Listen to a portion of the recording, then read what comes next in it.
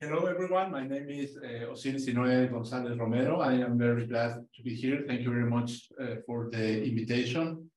Currently, I am a postdoctoral fellow at the University of Saskatchewan in the Department of History of Medicine, and I am glad to share with you some of the outputs of my research regarding psychedelics.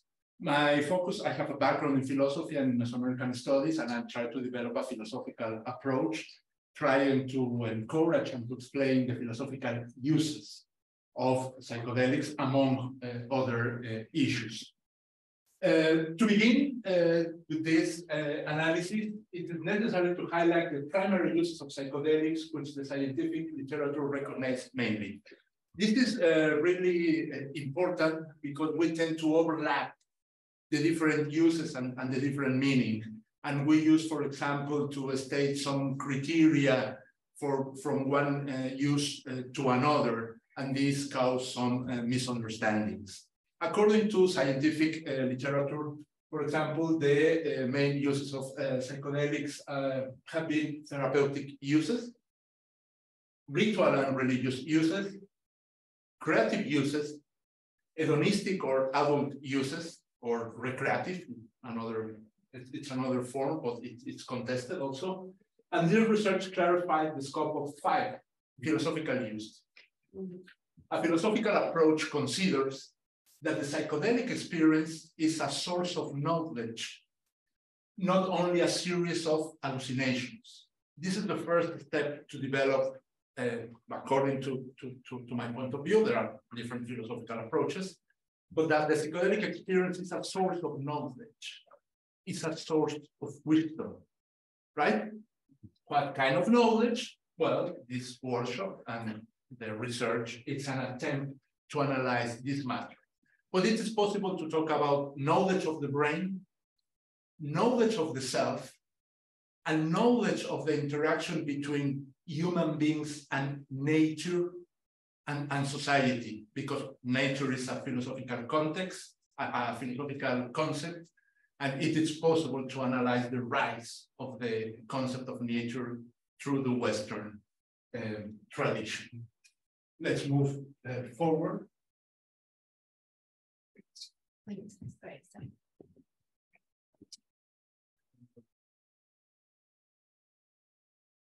great. Why cognitive liberty? Well, cognitive liberty, it's an update of the freedom of thought, the classic concept of freedom of thought, very well known within the liberal tradition, right? But the challenge of the neurotechnologies of 21st century require an update of this concept. The rise of neuroscience and the increase of technologies capable of affecting or monitoring cognition, such as functional magnetic resonance imaging, is one of the very well-known images produced in the Imperial College London, so on. Transcranial magnetic stimulation, brain implants, brain-machine interfaces, or the implementation of biochemistry and neuropsychopharmacology to enhance or modify the human cognition cause new philosophical dilemmas. By this reason, it's necessary to develop an update from a philosophical perspective. The development of neuroscience requires an update of our conception of freedom of thought to face that transformation successfully. By the reason, it's important to address this topic nowadays, because all these neurotechnologies represent challenge to the cognitive liberty, to the freedom of thought. Of course, it is possible, for example, to state, according to the very well-known friends of liberalism, the right to use, and the absence of interference, developed by John Stuart Mill, Isaiah Berlin, but also Timothy Leary developed a version of this topic 30 years before the concept of cognitive liberty was coined in a different approach.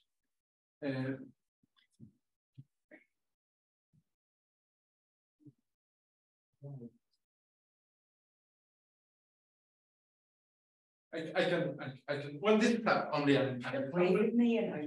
Okay, this is only an example of this, technology that better than me, right? The next slide, please. Okay, this is the one of the outputs of my research, the cognitive liberty and the psychedelic humanities. This one paper recently published. And cognitive liberty is every person's fundamental right to think independently, use the full spectrum of his or her mind, and have autonomy over their brain chemistry. This is important because the politics of punishment, the politics of prohibition undermine this mental autonomy. We can return. No. This fundamental right implies some ethical issues, but the reason it's necessary to develop a philosophical approach, which are necessary to consider. For example, cognitive liberty concerns the ethics and legality of safeguarding one's own thought processes, and by necessity, one electrochemical brain states. The individual, not corporate and government interests, should have sole jurisdiction over the control and or modulation of his and her brain states and mental processes. This is the quote of one of the contemporary authors that address the issue of cognitive liberty, but there are several approaches, 5 or 6 different approaches, but mainly the approaches, of course, are not developed from a psychedelic perspective. They consider cognitive liberty, but unfortunately, they don't take into account the psychedelic experience and their research in the field. Okay, what does actually mean by the term cognitive liberty in the context of the psychedelic humanities? You know very well the work of Charles Walsh, who argues cognitive liberty is in one sense synonymous with freedom of thought, yet more precisely about the idea that this should be read to acknowledge the fact that individuals should have the right to autonomous self-determination over their right on brain chemistry, a right that is currently infringed by the prohibition of psychedelics. As you can appreciate, for example, in this approach, Charles Walsh focused on individual rights. But perhaps another hypothesis could be try to consider collective rights. It's very common to talk about psychedelic capitalism nowadays. I was in Denver, it was a paradigmatic example of this. Of course, there are different approaches and different ways, but it's not very common, for example, to talk about psychedelic socialism. It's strange, right? Or psychedelic anarchism, And also freedom and liberty are related with these political ideologies.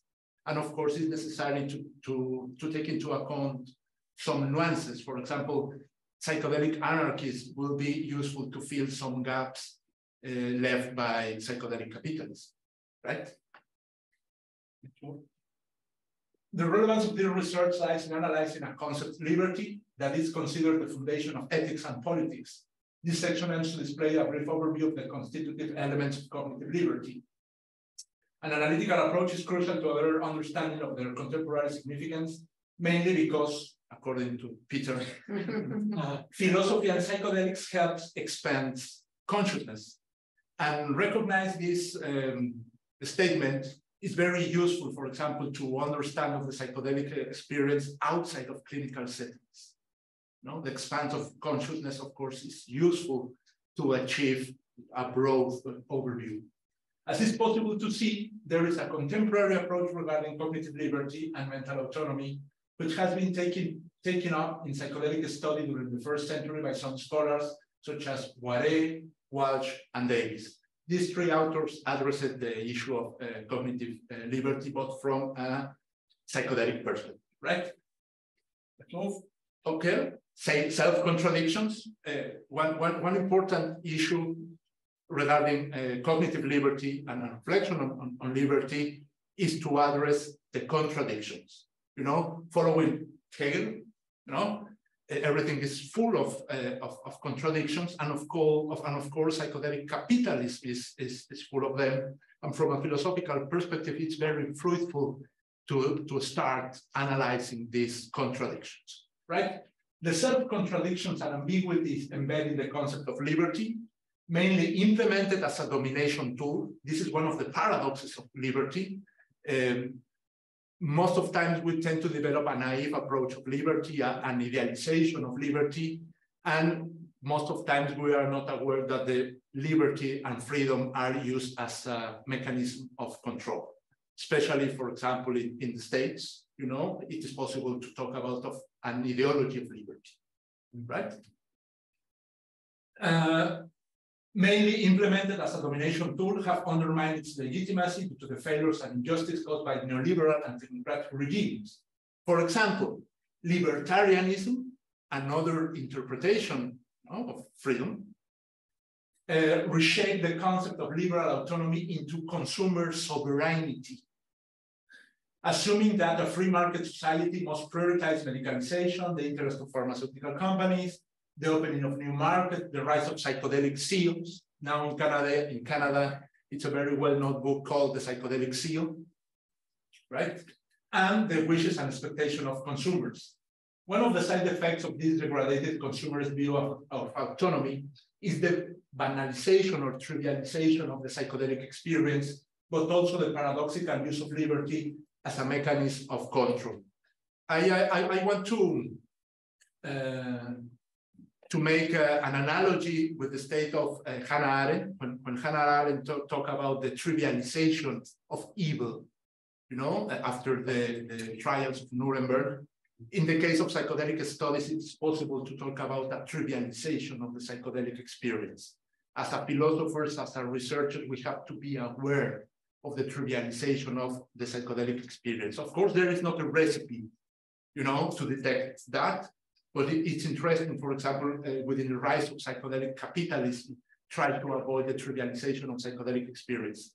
Trivialization doesn't mean recognize ludic, creative, or hedonistic uses, because also hedonistic uses from a philosophical perspective are also stigmatized. We are not reading Epicuro they're very well, but on the other hand, trivialization, it's another social phenomenon. And one example of this trivialization, you can find it in some videos in YouTube with some American teenagers smoking salvia divinorum, right? Doing crazy things. And due to this, salvia divinorum was not regulated. The authorities saw these videos and then start to regulate the substance. And on the other hand, for example, the legal psychedelic industry, the capitalism on drugs. In the previous slide, we saw, for example, an image of Peter Thiel, Elon Musk, and Mark Zuckerberg. And it's interesting the case of Peter Thiel because he is backing, with a lot of money, the psychedelic research. But Peter Thiel, a philosopher, German philosopher who studied at Stanford, he reshaped in a libertarian way to do it, the concept of liberty. And it's a paradox because he claims for liberty, but he received support from the CIA for his company, right? Another contradiction. Okay, to overcome some paradoxes and social contradiction attached to the psychedelic renaissance, it is necessary to reflect critically on liberty and update its meaning to the present needs. For instance, in the realm of psychedelic space, the significance of cognitive liberty related to consciousness. The right to control one's consciousness is the quintessence of freedom. If freedom is to mean anything, it must mean that each person has an inviolable right to think for him or herself. It must mean, at a minimum, that each person is free to direct one's own consciousness, underlying mental processes, beliefs, opinions, and worldview, according to Boyle, right? According to Foucault, the idea of control could be contested, right? But this is another step. Let's move with Boyle. Okay, let's move forward, Christine, please, with this, with the next.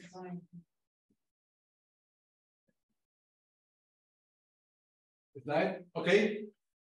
This is more or less a reinforcement of the previous argument. And as I previously said, the connection between cognitive liberty and psychedelics could be summarized using the well-known frameworks of negative liberty developed by Mill, the absence of interference, and positive liberty coined by Isaiah Berlin. Regarding cognitive liberty, it's possible to talk about the right to refuse, absence of interference, or negative liberty, and the right to use, the enhancement of cognition, or positive liberty. There are two nuances regarding this topic. Let's move forward. The neuroenhancement is one of the critical traits advocated by psychedelic activism. A popular version of this topic was stated by Timothy Leary some decades before the term cognitive liberty was coined. The two commandments for the molecular age states. You shall not alter the consciousness of thy fellow man, as in the MK Ultra project, right? And you shall not prevent thy fellow man from altering his own consciousness. This is another version, or this is the popular psychedelic version of cognitive liberty, right?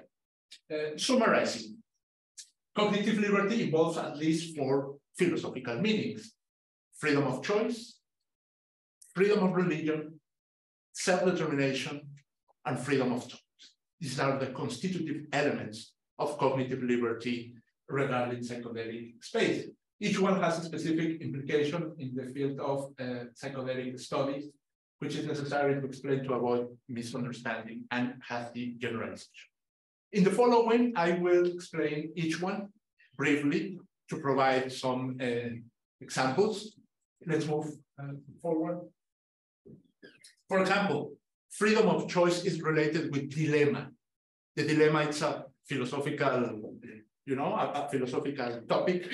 The right choice between A and B.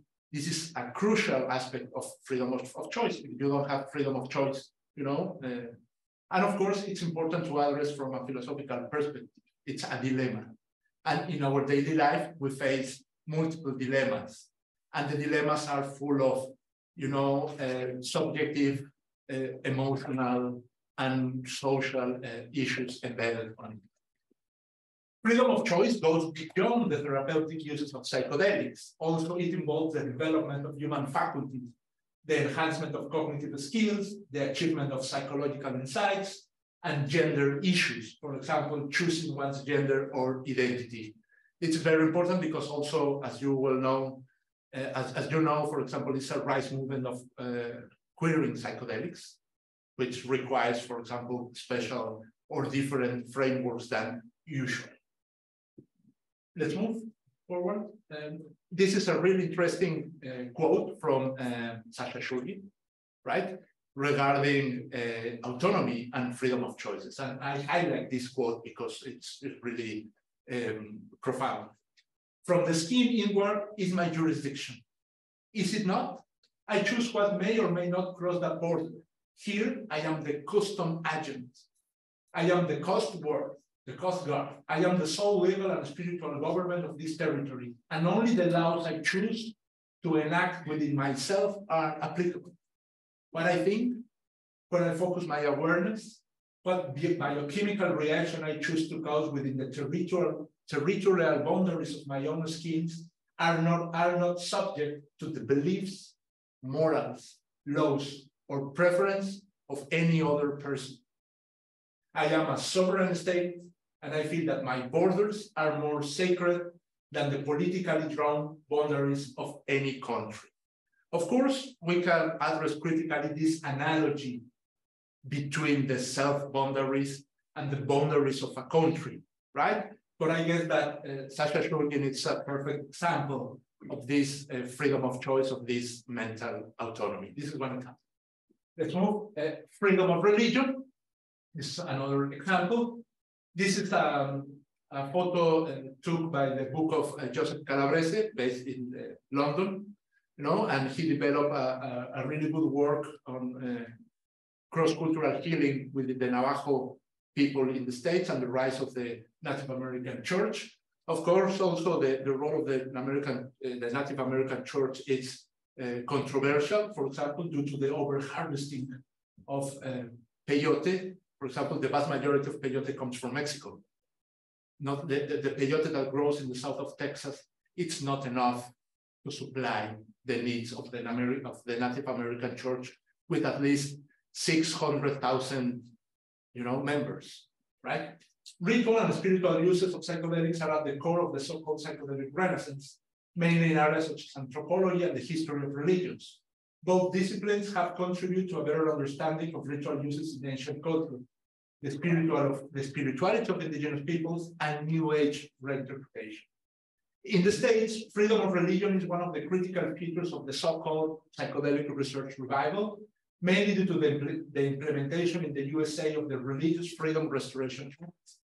This amendment has been very influential because it allows some exemption from the general rule, and mainly because it represents a chink in the armor of prohibition policies. A very well-known examples in the USA are the Native American churches, some ayahuasca churches such as União do Vegetal, sorry for my bad Portuguese, Santo Daime Church, and the Rastafari religions. There are some examples, of course. Each one requires an analysis, a special analysis, to understand better the cultural framework of these movements. But on the other hand, it's not very common to talk about atheism within the psychedelic sphere. And it's interesting because a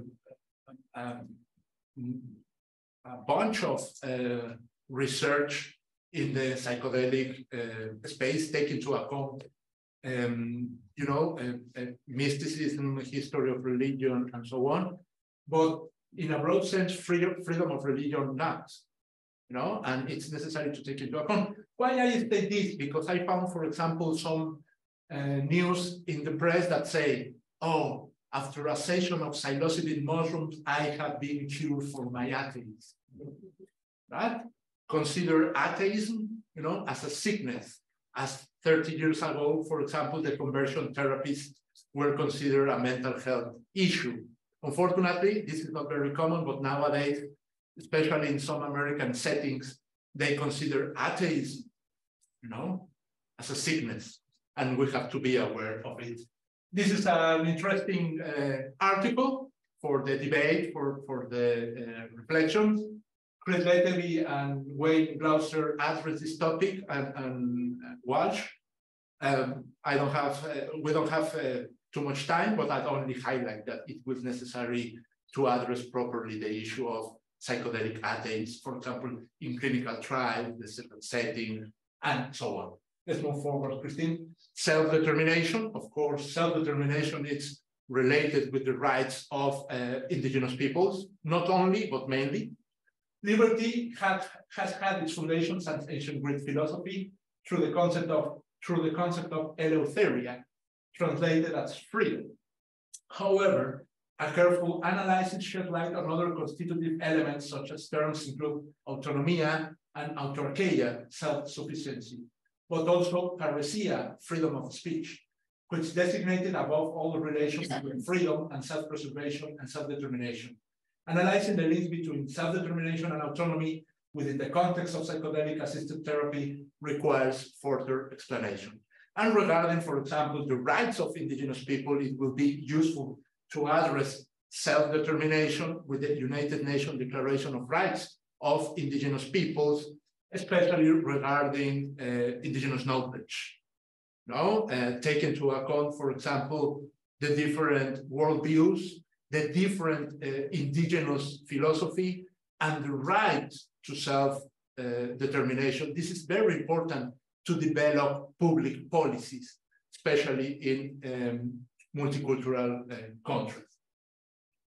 Okay, freedom of thought, it's another constitutive element of cognitive liberty, and this is possible to talk about the philosophical uses of liberty. Here we have a very nice picture of Plato, with the colors and so on. And as I previously mentioned, the philosophical uses of psychedelics highlights that the psychedelic experience is a source of knowledge and not only a series of hallucinations.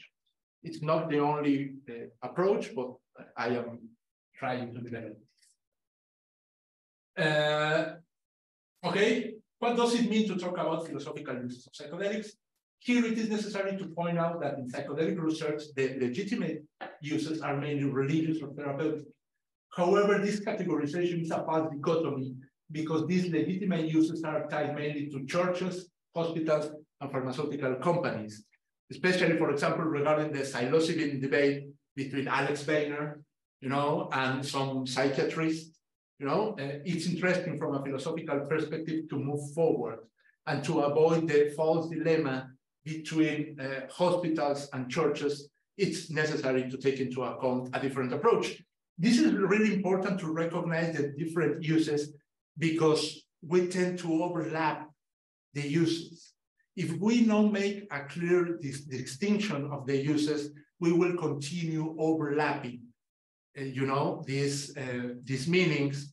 And for example, if you have a diagnosis, of course, you need a psychologist, a therapy, or psychiatrist. But if you don't have a diagnosis, for example, perhaps you don't need.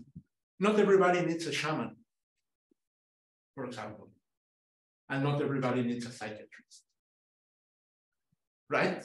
By this reason, it's necessary to recognize the different uses because we tend to overlap, and we tend to do hasty generalization regarding these different uses.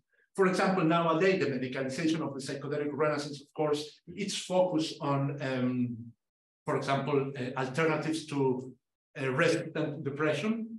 Resistant depression will become the third cause of disability in the world. More or less 700 millions of people will face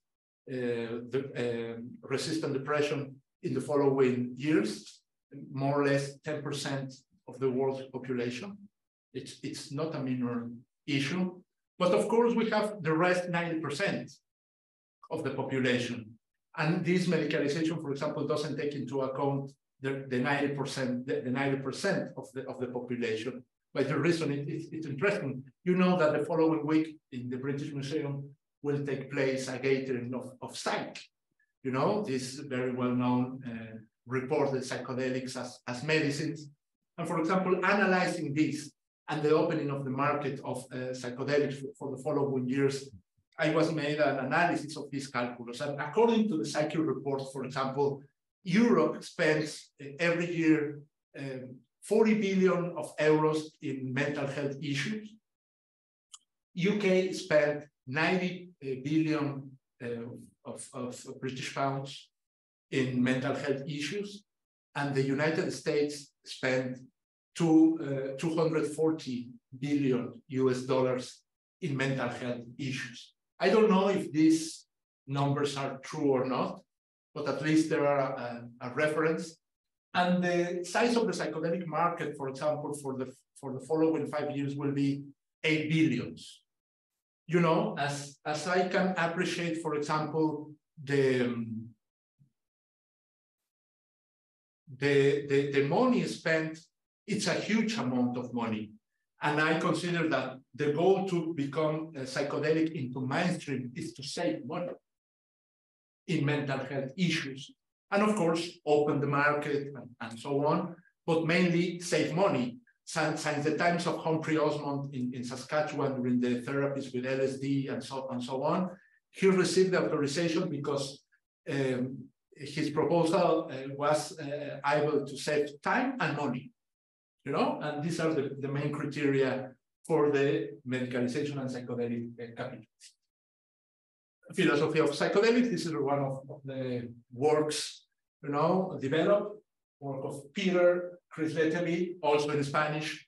Antonio Escotado is not very well known, but he did a really, really wonderful job, phenomenology of the drugs. And of course, this is the philosophy and psychedelics. I had the privilege to contribute with the chapter 5, the colonizing the philosophy of psychedelics. It's part of one of the outputs of my postdoc. Also, the previous article, this book chapter, and in this article, I try to develop a colonial approach of the subject. This is another output of my research. This is a collaborative paper written with indigenous scholars from Canada. trying to address the role of indigenous philosophies. For example, the ontological turn has revealed both overlaps and incompatibilities between indigenous knowledge and Western scientific knowledge. For example, many biological identity categories are similar between indigenous and Western knowledge systems. However, some biological identity categories are incompatible. And this is interesting to address this issue, the issue of incommensurability, right? It's necessary to take into account. It's very common to know or to recognize the role of incommensurability in theory of science. For example, in the philosophy of Thomas Kuhn and Paul Feyerabend and so on. But it's necessary also to address in the field of philosophy of culture, the theory of culture, especially regarding indigenous philosophies in plural, because we have to recognize the difficulties to, I don't want to use the word translate, but to move some categories or concepts from different worldviews based on or grounded in different epistemologies, right? And we have to recognize that some of these categories or concepts are not translatable. We have to recognize the incommensurability. On the other hand, but of course, it's possible to bridge or to develop bridges of understanding, recognizing that they are heuristic tools. They are hypotheses. For example, concepts like animism, you know, are bridges of understanding trying to address this issue, trying to achieve an understanding for both sides, but they are not the only ones, okay? The second part of the talk is focused on epistemic injustice, because it's also one of the paradoxes embedded in the psychedelic renaissance. For example, cultural colonization prevails inside a wide array of universities, academic institutions, and research centers worldwide. By the reason, it's very important to celebrate this space of freedom of thought, you know, and space to talk about psychedelics, indigenous knowledge, develop a critical approach of medicalization, and to analyze, of course, the therapeutic alternatives. It is manifested by the lack of recognition of philosophical diversity in study programs. For example, the philosophy of psychedelics, indigenous philosophies, or feminist philosophies play a marginal role, unfortunately. For this reason, it is crucial to recognize this legacy of how cultural colonization served power structures, patriarchy, social injustice, and discrimination. The aim of this talk is towards developing a decolonial analysis of some epistemic values existing in mainstream philosophy, mainly internal colonialism. The first step is to recognize the philosophical uses of psychedelics. Okay, decolonization. Decolonization is a broad, you know, movement, and it's necessary to highlight what we are understanding by decolonization. According to the proposal of Frantz Fanon, it's not the only one, but of course it's a classic, and it's very useful for psychedelic study because he was a military man, but also a psychiatrist. And the approach of Fanon, for example, it's really useful to address properly the effects, the effects of colonialism in mental health, right? Not only regarding to psychedelics, but how colonialism shaped, you know, mental health. This is internal colonialism. This is a really very brief, you know, scheme of how internal colonialism works. And according to Kim Yang, for example, internal colonialism is related with biopolitical, you know, and geopolitical management of people, land, flora, fauna, you know, all the psychedelics, within the domestic borders of the imperial nation. This involves the use of particularized modes of control, prison, ghettos, minoritizing schooling policies. All these cultural features are present, you know, in the politics of prohibition regarding not only psychedelics, but drugs in general. Internal colonialism, for example, in Mexico, according to Pablo González Casanova, a sociologist who became commander of the Zapatista army, the rights of its inhabitants and their economic, political, social, and cultural situation are regulated and imposed by the central government. In general, the colonized within a nation state belong to a race, other than the one that dominates the national government, which is considered inferior or that must is turned into a liberating symbol that is part of the state demagogue. The majority of the colonized belong to a different culture and speak a different language from the national one. By this reason, for example, it's necessary to take into account indigenous language in order to avoid, for example, the projection of Western patterns, for example, regarding shamanism. You know, if you are doing work in an indigenous community, and if you know the language, if you arrive to the community and ask, who is the shaman? They say, no, perhaps this is not the word.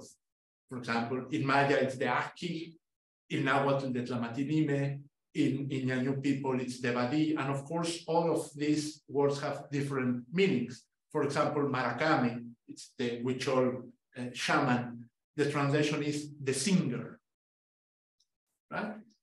In the case of Nahuatl, it's the one who knows, the wise woman or wise man. And each indigenous language has very important nuances that it's necessary to take into account to achieve a better understanding of the cognitive structure of indigenous knowledge.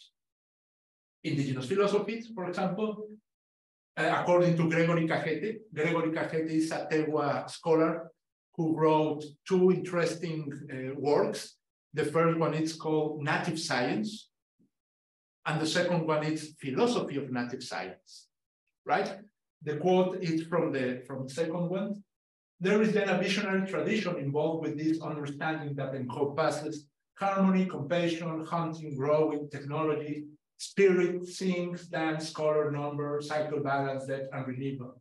The mind and body can be used for careful, disciplined, and repeatable observation. Knowledge is gathered through the body, mind, and heart in altered states of being. I want to highlight in altered states of being, in songs and dance, in meditation and reflection, and in dreams and visions. Here we have a broader approach of knowledge to take into account altered states, not altered states of consciousness, altered states of being, which is, you know, a cultural nuance regarding this topic. And of course, this is a wonderful image from the Rarica people. It has, you know, a meaning. This is the Nierica. And the Nierica, for example, it's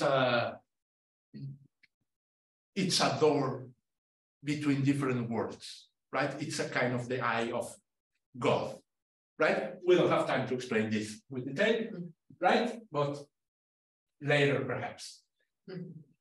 On the ontological turn, of course, it's contested, but regarding, for example, these fungi stones from Guatemala, from the Maya culture, the archaeological evidence, for example, indicates that psychedelic plants and fungi have been used for at least 3,000 years in Mesoamerica.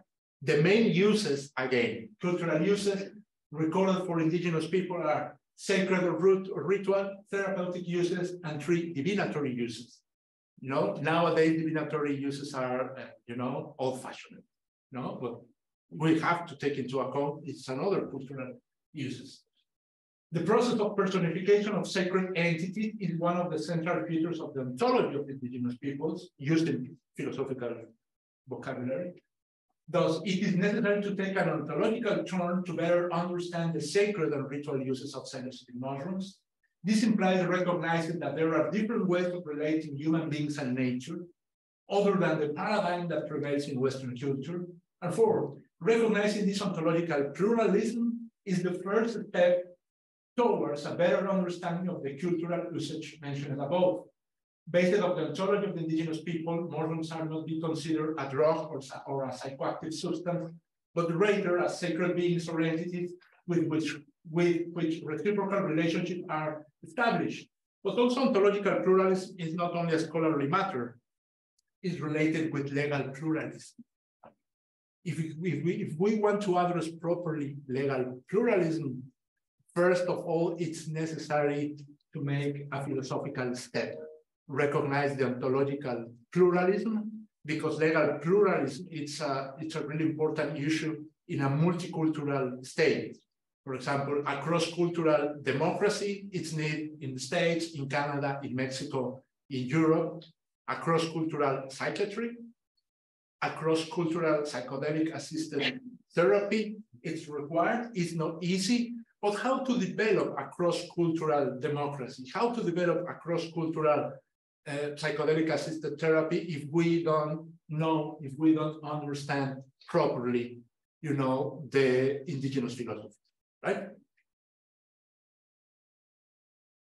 5, in the worldview of indigenous peoples, the native peoples, the earth, the air, the mountains, the clouds, and of course the sacred mushrooms are entities endowed with life. A personality is attributed to them, and it is possible to establish communication through sacred and ritual language. For example, peyote and mushroom are not isolated from the territory. From a Western perspective, we tend to isolate it, right? We tend to focus on the substance. And in indigenous worldview, it's a different approach, and they are not isolated from the sacred landscape, from the territory. Even nowadays in the psychedelic renaissance, we are focused on psilocybin. There is not a single study worldwide focused on natural mushrooms, on organic mushrooms.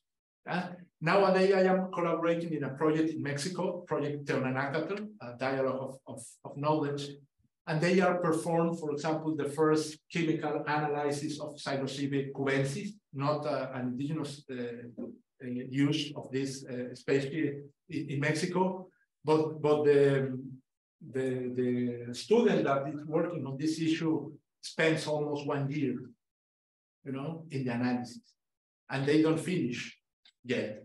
And it is necessary, for example, to know the entourage effect, you know, not only the psilocybin, but also another substances present in the fungi. This is a really interesting how in the Western culture we tend to isolate, you know, the different components of the psychedelic.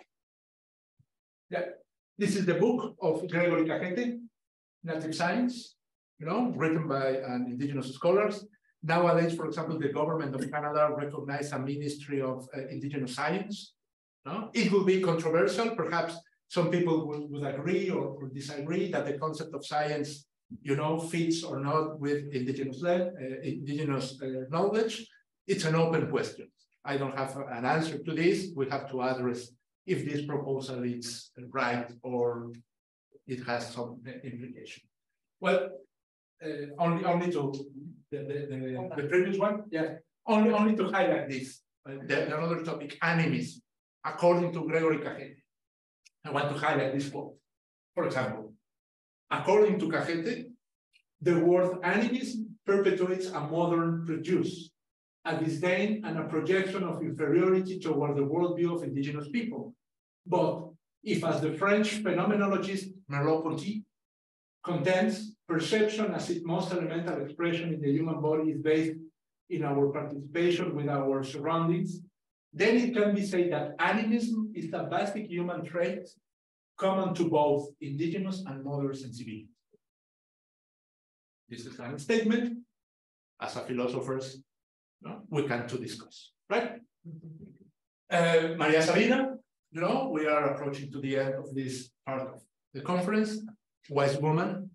The work of woman is frequently overlooked, also in the psychedelic sphere, in the psychedelic space. Mostly the knowledge of indigenous woman, and mostly, for example, Maria Sabina was a wise woman, but for example, she was illiterate.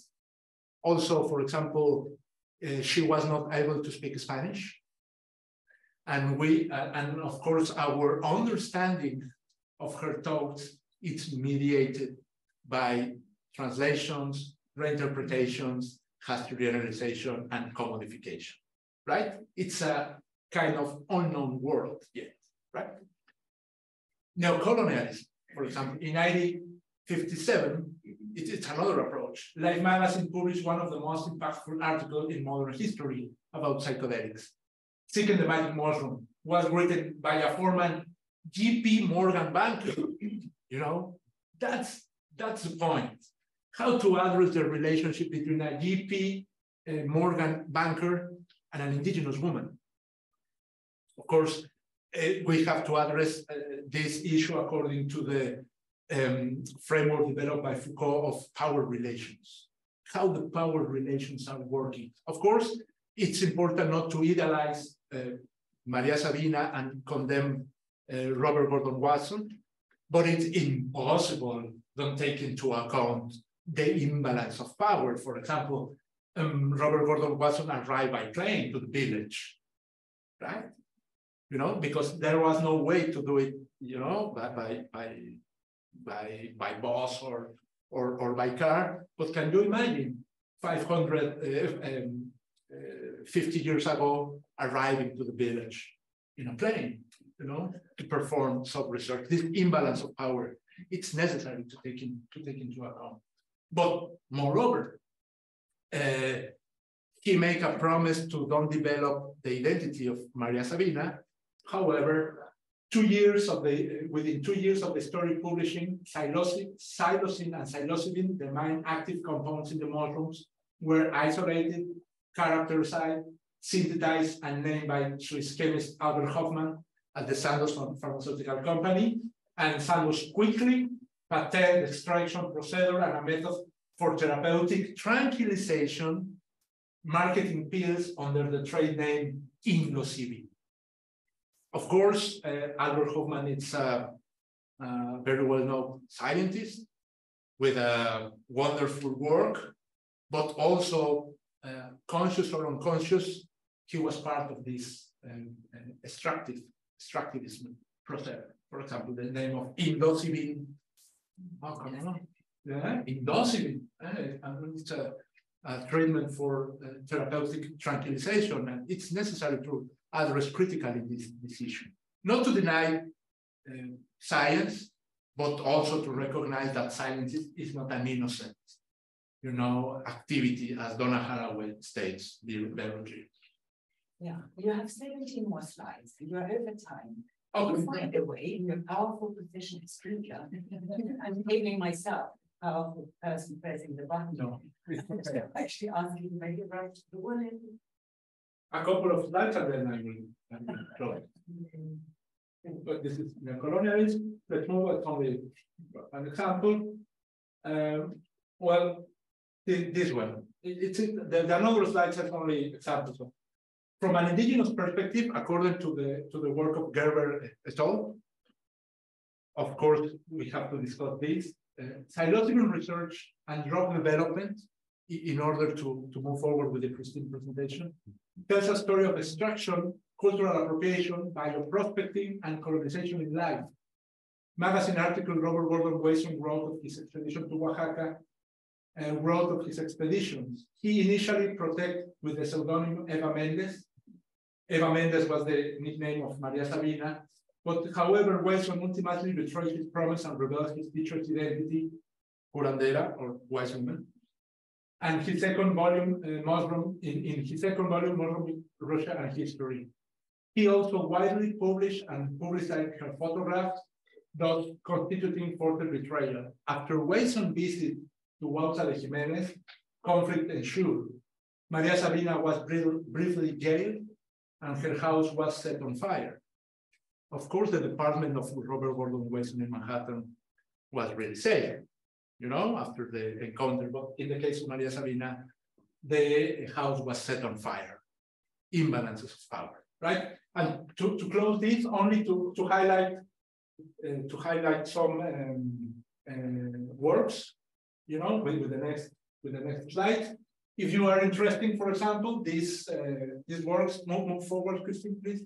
For example, ethical concerns and ethical principles. I recommend these two readings because both are written by indigenous scholars, right? All of them are indigenous scholars. Yeah. The Mazatec perspective of globalization of psilocybin, you know, research carried out by indigenous scholars, we have to take into account. And that's it. This is another example of colonialism, the case of Birarica people within the Viricuta Desert. This sacred land, for example, was sold to Majestic Silver Company in Vancouver. All the territory in which the peyote grows it's under a mining concession, right? This is the map, you know. This is the region in which the peyote grows in the state. This is not enough to supply, for example, all the needs of the Native American church. You know, all the peyote comes from this region in Mexico. Right. Some issues regarding psychedelic feminism. I am not a specialist. Perhaps some people it's more qualified to address properly. And the role of women and psychedelics regarding to colonialism, and then to close, you know, the concept of psychedelic justice in order to make a counterweight of the epistemic injustice. I recommend this book to achieve a plural overview of this topic. Conclusions, right? No conclusions. Yeah. No. The last. Okay. Decolonizing the philosophy of psychedelics implies the issuing of new questions and avenues of research to replace the internal colonialisms which prevail in mainstream philosophy by another type of philosophy based on cognitive liberty and one capable of opening our talk to a difference of mental landscapes. To move beyond the false dichotomy between hospitals and churches, freedom of choice, it is necessary to critically address the philosophical uses of psychedelic experience. And thank you very much for your time.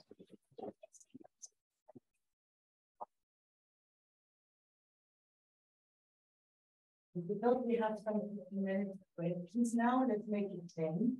Yeah. Should we? So I was thinking that you have like the way I thought about this is probably you're advising us to have a political philosopher instead of a psychiatrist or a shaman, you know, right at the beginning. And I like the idea. But there are a couple of things like sovereignty that I think are problematic in itself as a concept. I'm thinking with Alan that freedom, even self-determination, is one of those things that is not a neutral term, right? So these notions of sovereignty, can you expand on that and the implications of autarky? And what does that does freedom, especially in an American way, that freedom is exactly the opposite of sovereignty? Yeah, the sovereignty is a contested issue. It's a controversial issue. For example, according to the hypothesis of Oliver Davies from the Warwick University, for example, he wrote a paper on the autonomy and the psychedelic assisted therapy. And of course, the notion of sovereignty, it's controversial or it's contested, for example, and the right of self-determination regarding international relations, right? But it's necessary to reshape in the psychedelic space, for example, mental sovereignty, you know, or mental autonomy. It's necessary, for example, to build a specific framework, you know, because in the political spheres, it is possible to appreciate a lot of contradictions, right? And you know, mental sovereignty or sovereignty is related first of all with country, but how about individual sovereignty? It is possible or not?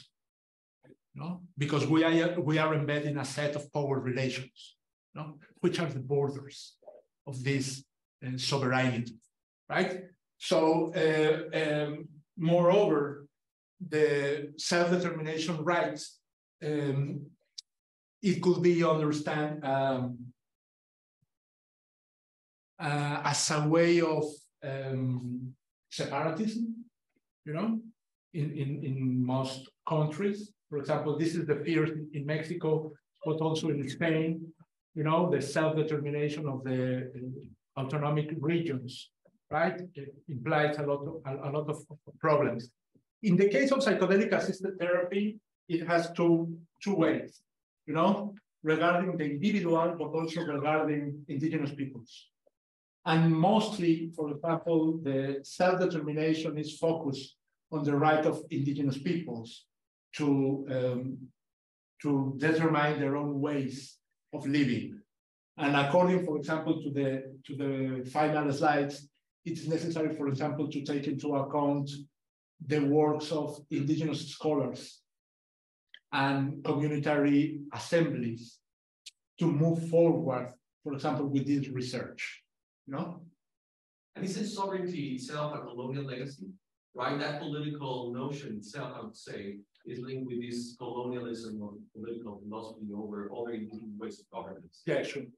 So yeah, there's something that, so it's deeply problematic from the side of Hannah Arendt, right? Freedom is completely opposed to sovereignty. And then from the side of the colonial issue, sovereignty is also the imposition of the Eurocentric political imagination on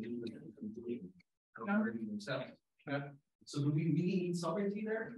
It's freedom as a tool of domination, right? It's one of the aspects. You know, if you are talking about freedom, you have to take into account, you know, the different nuances. And of course, it's good to analyze and to criticize these notions, right? But according to this framework, it's necessary, you know, to deal with, you know, from different approaches, of course, the critical one, but also, for example, it opens another base of research. You know, it's kind of the Greek concept of aletheia, you know, that you reveal something, but at the same time you are hidden. You know, the reality is a paradox. It's one of the paradoxes. You know, it will be possible, for example, to develop a research on the paradoxes of liberty or the paradoxes of freedom, right? How freedom or liberty are used as a domination tools. It's the thing that you are stating. Yeah, but you are right in that sense. Helene, please.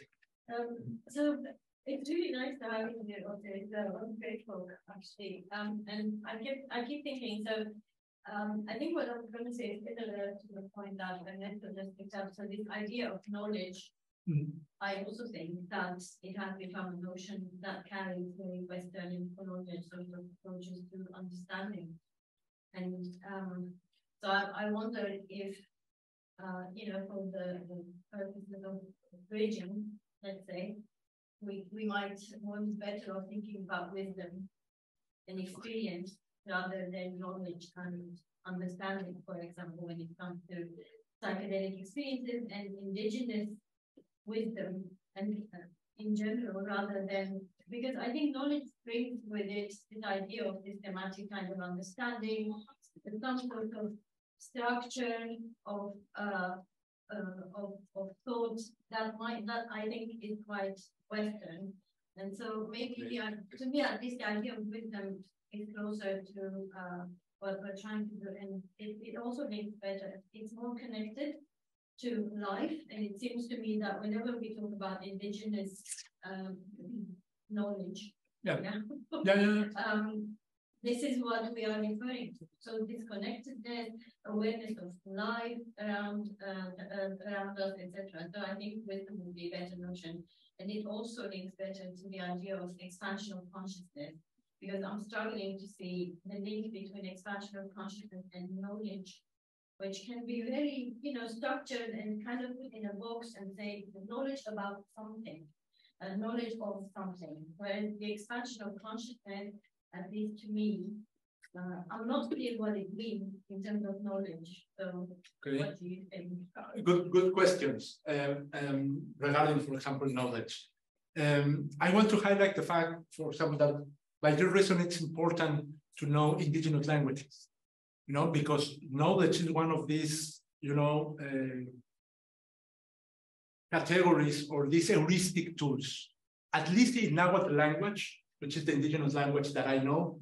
For example, the verb mati, it's at the same time to wise and to feel, not isolated, to know and to feel.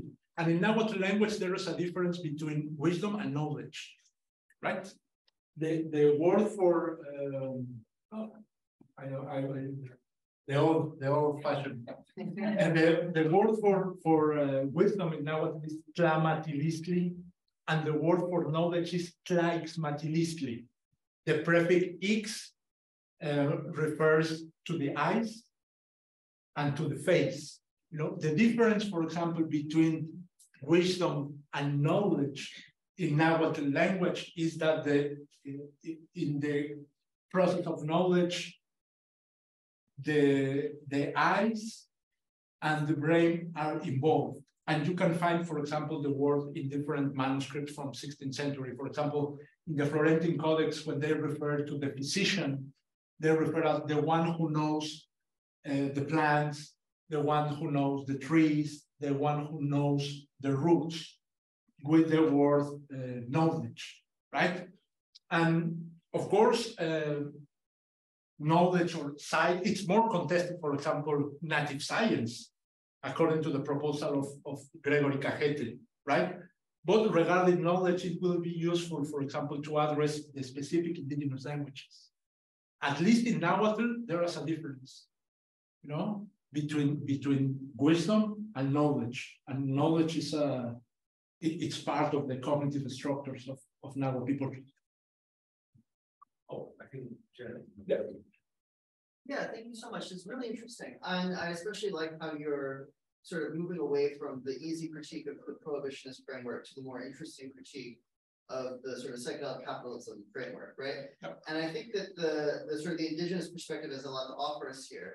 But I think that, well, first of all, I think that we could say a little bit more maybe about some of the problems with how, and I don't want to sort of, again, you know, homogenize indigenous pieces of psychedelics, because they're often varied, right? And you know, we have, but I mean, there is oftentimes this kind of master disciple relationship that's associated with psychedelic initiation in indigenous cultures.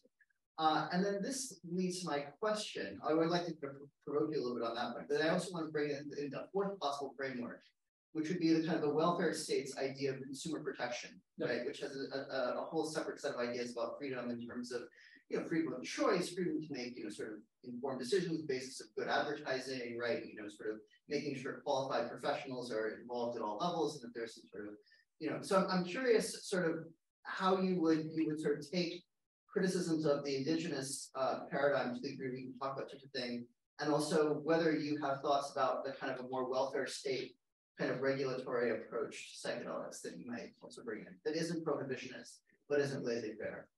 Yeah, but the reason it's necessary to develop a cross-cultural approach. For example, in the case of Nahuatl people, for example, the way to initiate the shaman, it's through a thunderbolt. Right. If you survive to a process of a thunderbolt, you know, you are able to heal. It's not an easy, you know, it's not only a game, yeah, right? For example, in the Popocatépetl region, the Tiempero, the Granicero, it's the one to survive the heat of the thunderbolt. And this is a special person, right? Although it becomes hereditary afterwards. So if your granddad was one hit by the thunderbolt, then your kids become Tiemperos as well. You can have that to degrees. Yeah. Which is kind of like something, yeah, and the transference of knowledge among generations, right? On the other hand, you have the regulatory framework of the welfare state, but also, for example, in the welfare state or in the Western state, you have some political issues regarding indigenous autonomy or sovereignty. Or indigenous autonomy, and the challenge is how to take into account or to consider these different liberties, how to recognize properly the right of self-determination of indigenous people, even, for example, the right to refuse, the right to say no. I don't want that this research will be carried on this topic. And on the other hand, recognize, for example, that we tend to idealize freedom. We tend to idealize liberty, and very few of us consider freedom as a tool of domination. You know, only to close, for example, this, I start to thinking about freedom as a domination tool 20 years ago, more or less, when the 11th of September, you know, terrorist attacks and so on. I was, of course, there were not mobile phones and so on. I was moving to my English lesson very close in the morning. And okay, the attacks and so on. And the next image that I saw, it's George Bush in this huge ship surrounded by militaries, you know, and the Marines and so on. And he stated, his discourse, freedom was attacked. Okay? Freedom was attacked. You assume that the states are the freedom and the freedom was attacked. And now, and to this, now we'll be bombing this country. And from, you know, freedom was attacked. And then my response is, you know, to make the war. This is a paradox. You know, it doesn't care if you are, you know, supporting the welfare state. This is the paradox of freedom, right? So I would like to know, we have time for this. Well, I just speak fast. Okay, what is your positionality in terms of native science? I find the whole term kind of like a perfect example of coloniality, right? So this idea that indigenous people have to look like science, and lots of the critiques that come from the colonial literature is, why the hell do we need native science? Why needs to be compared to these scientific space? And you brought that up. So I just wanted to know, what is your position there? Well, it's the same case of religion or philosophy. Mm-hmm. They are heuristic tools, you know. In the anthropology, for example, in the anthropology research, nobody, you know, questions religion. We assume religion as a universal fact, yeah, a universal character, right? And of course, you have to address the both sides, you know. For example, your position is one way, you know.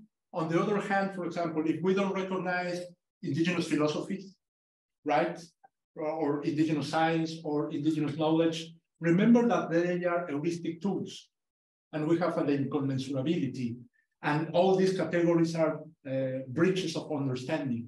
It's not an easy topic. It's not an easy issue, and of course, a dogmatic perspective, for example, it's not the best way to do it. Of course, it's a philosophical, you know, proposal, and we have the right to criticize the proposal of Gregory Cajete.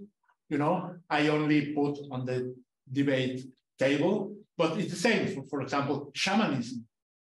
You know, science, shamanism, religion, philosophy. Of course, all of them are Western concepts, but it's an attempt to deal, you know, with this incommensurability.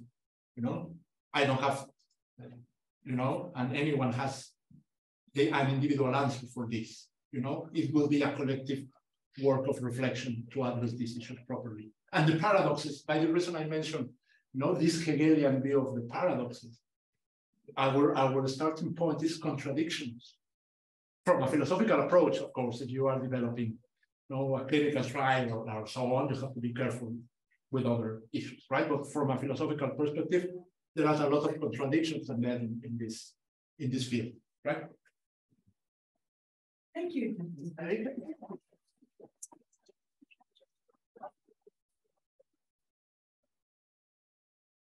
So please hold further questions towards the end. Let's see whether I can answer. I can, for now, but I've now changed the way that we set up. It might be much easier. So we thought we divide this up, this workshop on ethics in the psychedelic space, and we speak each about what we know better. Osiris and I have been working together with numerous other colleagues in Exeter and worldwide in a sort of decolonizing discussion group, which meets hybrid every few weeks. With that, we have produced one paper together, and now we are starting a new one. But my expertise is far more on the clinical trials. And so I will now look at sort of some ethical aspects that I will point out, issues, how these models of power and how power is enacted within the clinical setting in psychedelics. So I will speak first about what, I show you an image I've made, and then go into the clinical trial scientific method. Then I will talk about alienation disconnection.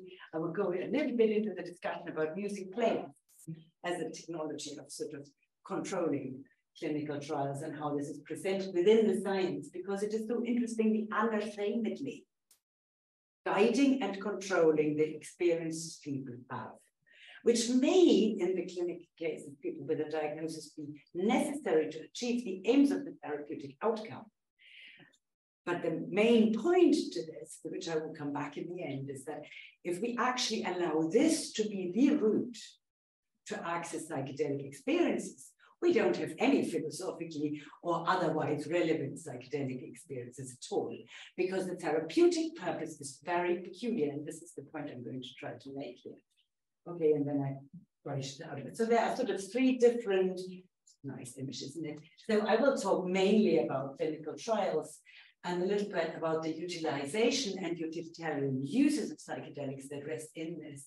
And I will not talk much about these other two aspects that came up in Osiris's talk, and which we have to discuss more in a different time. But these, of course, are really important to realize that medicine is not, or psychiatry and psychology are not independent spaces. They are very closely woven in, and this will come up at points, with other social technologies of domination and social practices to which, again, medicine itself has to justify itself, and that makes it choose many of its priorities.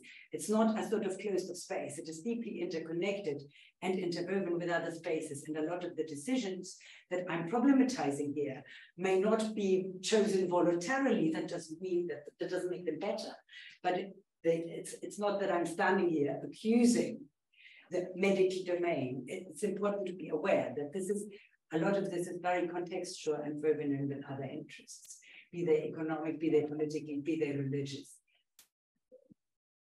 Okay, so knowledge, and I like that word knowledge, and I like it in particular actually in the plural.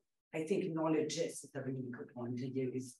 But knowledge is in the social order of enlightened capitalism become a form of power. Many theorists have been arguing this. I'm not going into detail here, but that means in the psychedelic space that it is aimed at owning knowledge, owning drugs, owning treatment protocols, and we have, of course, a whole apparatus originally not developed for medicine as much as for other industries, but then carried over into the medical domain from patenting and intellectual property licensing regimes.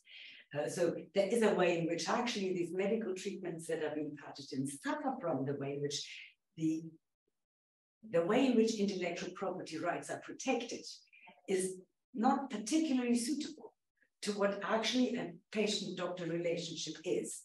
But this is the way we do things now. So we have to take this into account. And of course, science is an intricate part of this, because it does two things that are essential for this knowledge making and power within this sort of system we live in. It classifies and it typifies, and it de-individualizes in this clinical space. And these are the two topics that we'll be talking about. So first, clinical trials, standardization. Some of you have heard me say some of this before. I apologize for that, so I'll do it anyway, because I'm finding this stuff fascinating. So what does a clinical trial actually do? It is there to show that a particular treatment, and I say treatment now, even though originally they were designed for chemicals, drugs. It's actually a problem to use clinical trials, and that is not only true for psychedelics, that is true for the whole of regenerative medicine. There's a big problem now with the way in which clinical trials are very impractical to some degree for more complex treatment protocols that require a lot of different interactions, not just a chemical given to a person. And that is true, of course, here, because all the psychedelics protocols involve talking about them. And so you have these human-to-human interactions that are really critical for the outcome, which, however, are very difficult to measure. So what you try to do is you have an intervention, you want to exactly know whether this particular intervention in a particular type of people achieves the desired outcome. This is what you're trying to prove. In order to prove this, you have to standardize, ideally, everything about the situation. The patients have to be the same, the setting has to be the same, the couch has to be the same on which people experience their psychedelic trip, etc., etc. The music, the environment should be the same, so that you can say it's really this amount of psilocybin, of LSD, of MDMA, that in patients with this particular diagnosis has reliably, in 80% of the them the desired effect. And in 2 of them, you might have 2% you might have adverse outcome, and the rest is sort of neutral. So let's get this approved. This is the aim. This is the gold standard for all this research in medicine now. It's been contested for a long time because it is problematic for numerous reasons. And as Hansen writes in 2014, opposition against research clinical trials has historically been very strong in psychology and psychiatry because it's very aware of the human dimension of interaction. But these criteria of repeatability and generalizability now hold sway, even in this field. So we are trying to square a circle. We are trying to standardize stuff that obviously can't be standardized, as I just said. The patients should be the same. I mean, what does that actually mean? That means we give them a particular diagnosis according to a particular way in which we come to diagnoses. We try to avoid having this diagnosis messy. So we try to avoid people having multiple diagnoses at the same time, taking certain drugs that might interfere with it, etc., etc. Yeah, having certain other comorbidities, this kind of stuff. But actually, to say that 2 people with the same disease are the same people is obviously weird, especially when the stuff we expose them to is not just a chemical, but a music playlist, and then a lot of talking about an experience that they might put into very different contexts. So this way in which we try to square a circle here really is the key point to criticize. These 2 papers, last year and the year before, have been trying to look at this by people who are involved with clinical trials themselves, and they have really been illustrating what the problems are. They've done a quite detailed analysis of the problem, for example, in looking at serious adverse events, but I don't want to go into this now. It would take a bit of time to explain. But so they really wanted to show, next slide please, that actually they wanted to write a manifesto for embracing the weirdness of psychedelics and square this with actually still doing clinical trial research with psychedelics by making better trials. But one shouldn't steer away in clinical medicine, they clearly argue, on the other hand, from the unscientific that lies within the psychedelic. The unique individual experience, the ways in which we actually can't predict what the response of the organism, because it's not just the organism, it's the person, will be to the intervention, etc. They highlight the reality and the importance of the psychedelic experience itself. There have recently been proposals to take the experience out of the psychedelic treatment catalog, as you may know. I remember Yuki Henry mentioned that as well in his talk, that people were thinking of developing psychedelics that create the same kind of phenomena when you do the brain scans without people actually having a trip experience. I haven't found many psychologists who think this is any viable at all. So if it's, however, the person's experience, then we need to think about how we can do this. So how can we quantify and qualify what they then call the mystical experience, and how to setting cultural context and expectations, but also the state, the person-person interaction within any concrete setting affect the outcome.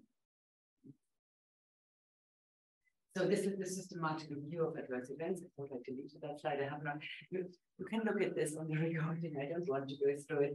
But mainly they point out all the problems that they have identified as being real weaknesses in the material that is currently available from existing clinical trials to even be serious about reporting serious adverse events or even identifying what counts as such.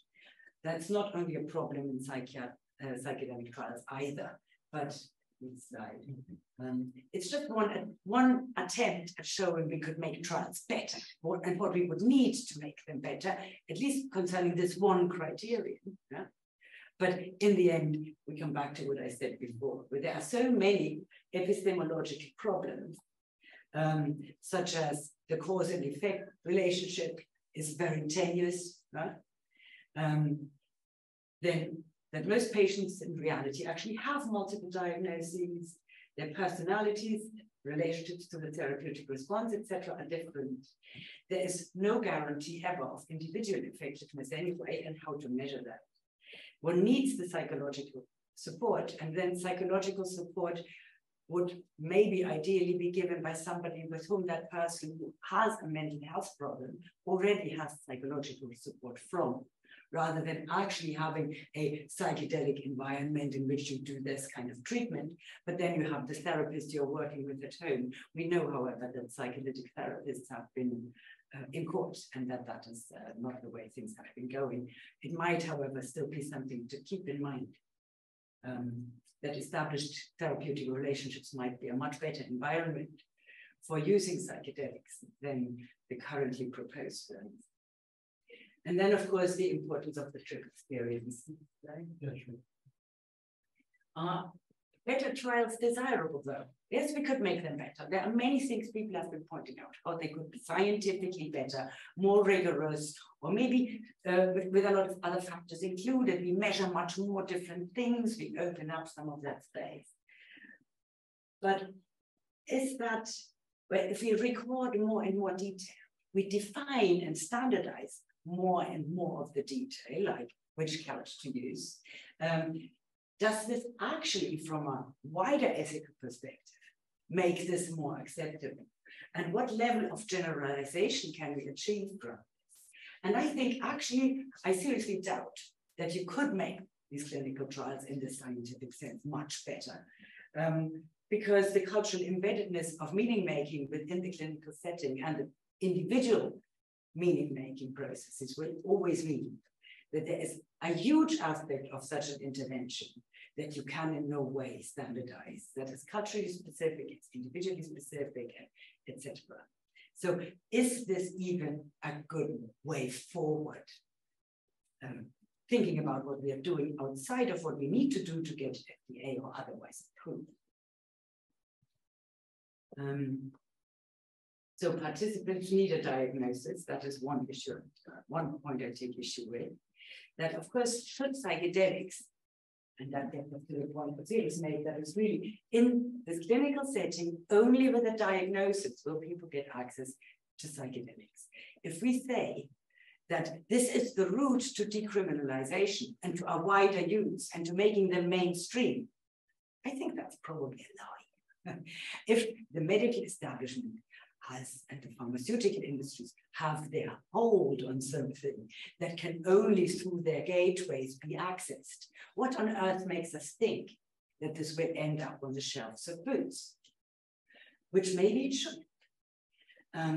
So there is this need to control everything, which is a form of epistemic violence. And I think that is really true in the case of these mysticism questionnaires.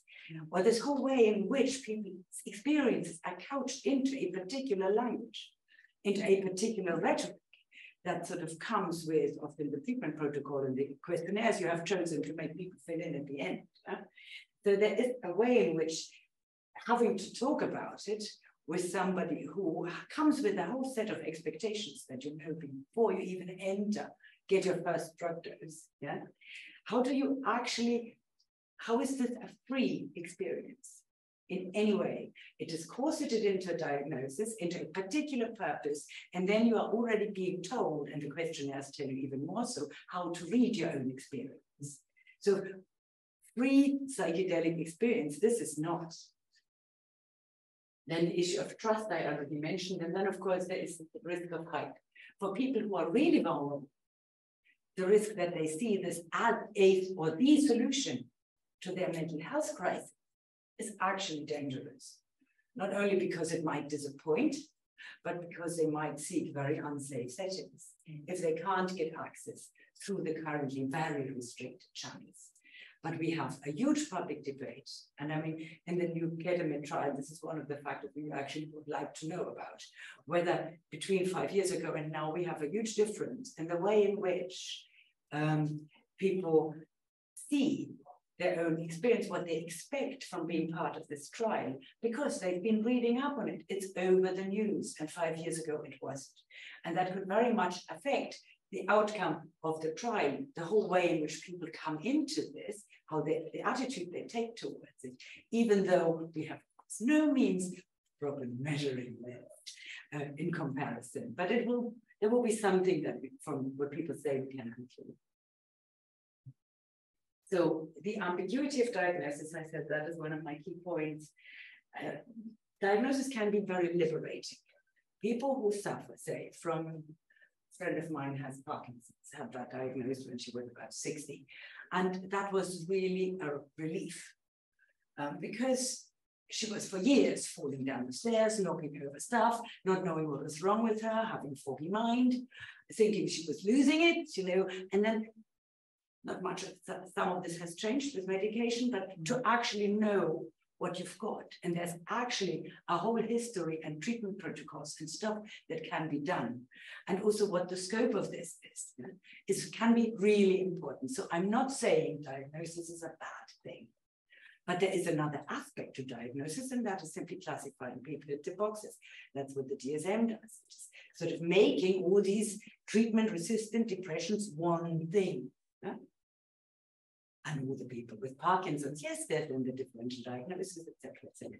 But there is still an approach in which, when we say people with a particular diagnosis are allowed to take part in this trial, we have a very clear sense of what this means and what these people have to be like in order to be admitted. It's a practice of subjugation, because once you have got the diagnosis, and my friend with Parkinson's, she was fairly willing to actually find the treatment at my airport.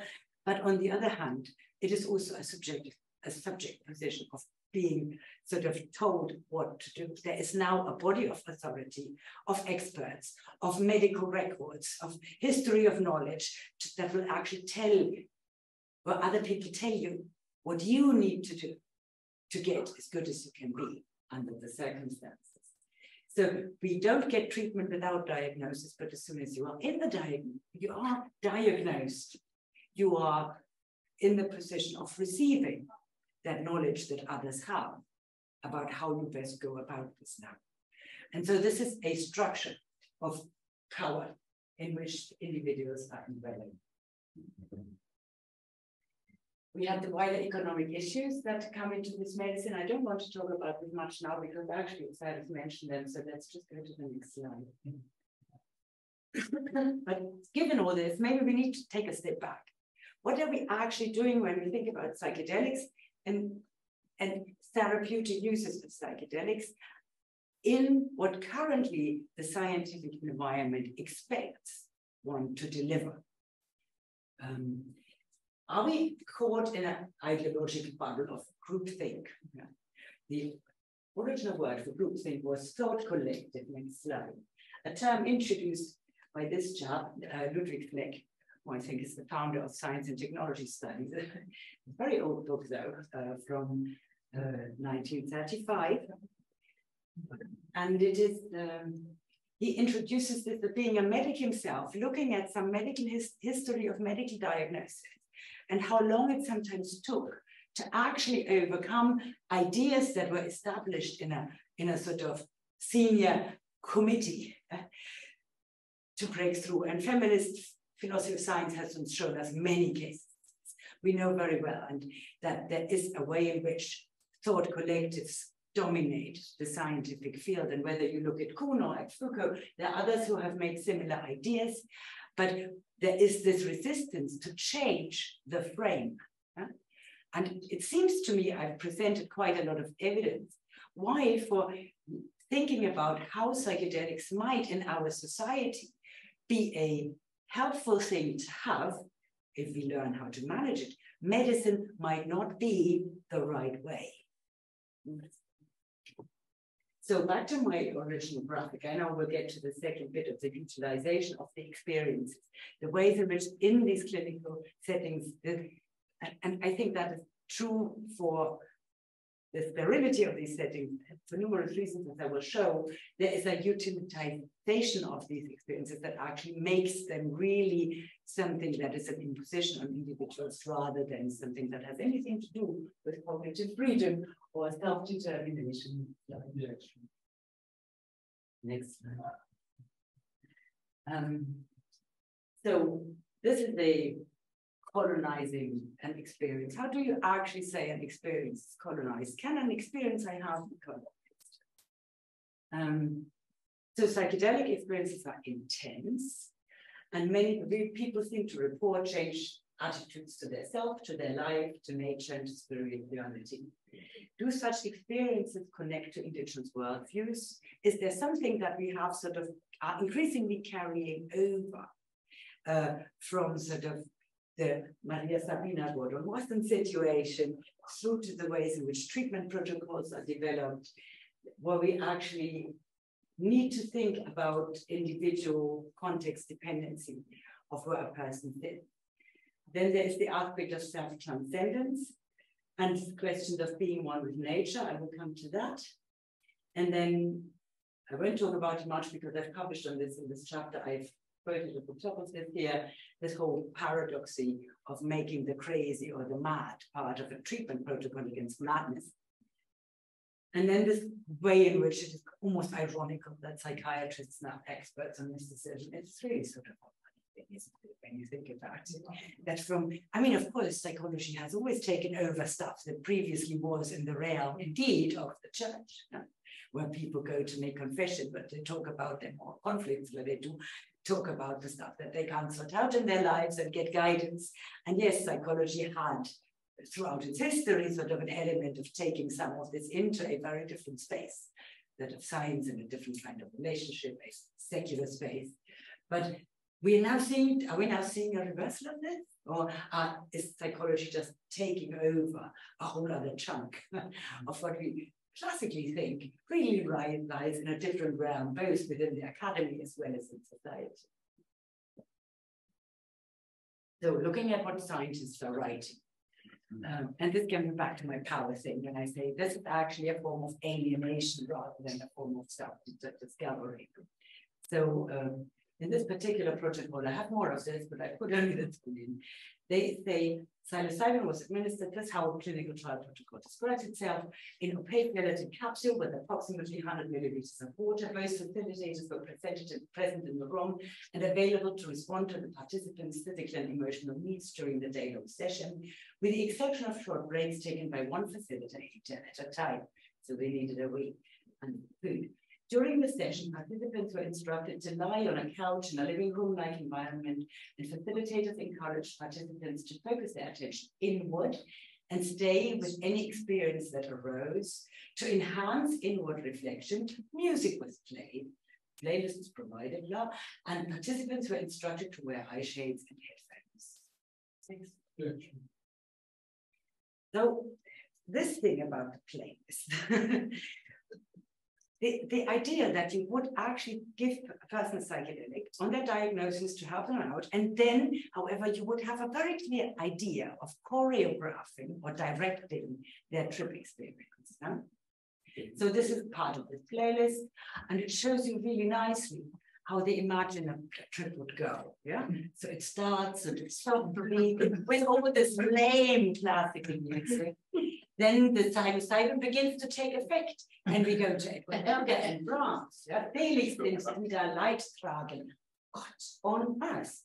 I mean, who makes these choices? Most of this religious music or Christian music, or I mean, why? Then we have a Kyrie, that then we get to the peak, and it's Mozart. Yeah? And then we have another Largo Tranquillissimo.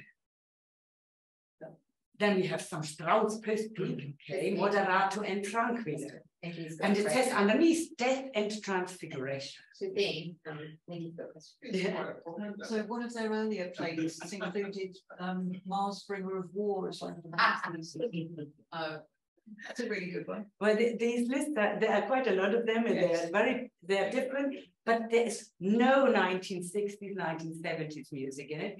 There's basically hardly any indigenous or other world music in it. There's no contemporary music in this, and this must be for the middle-class American people who have not grown up with European classical music, because I actually know this music. To me, this is not some neutral input I could put in my head. I've seen this play live, most of it. Some of it I could once play on the piano. So this is sort of, for me, not a playlist with which anybody could have guided what goes on in me when I hear this, might do sorts of things, but maybe not that. So this is quite strange. But next slide. Yeah. And Sabina dropped out and needs to be readmitted. Oh. So then what they say about this playlist is also interesting. We developed a certain intuitive list of favorites that just seemed to work well with a lot of people. People's experiences were going deeper and deeper, becoming very profound. Was that the mindset?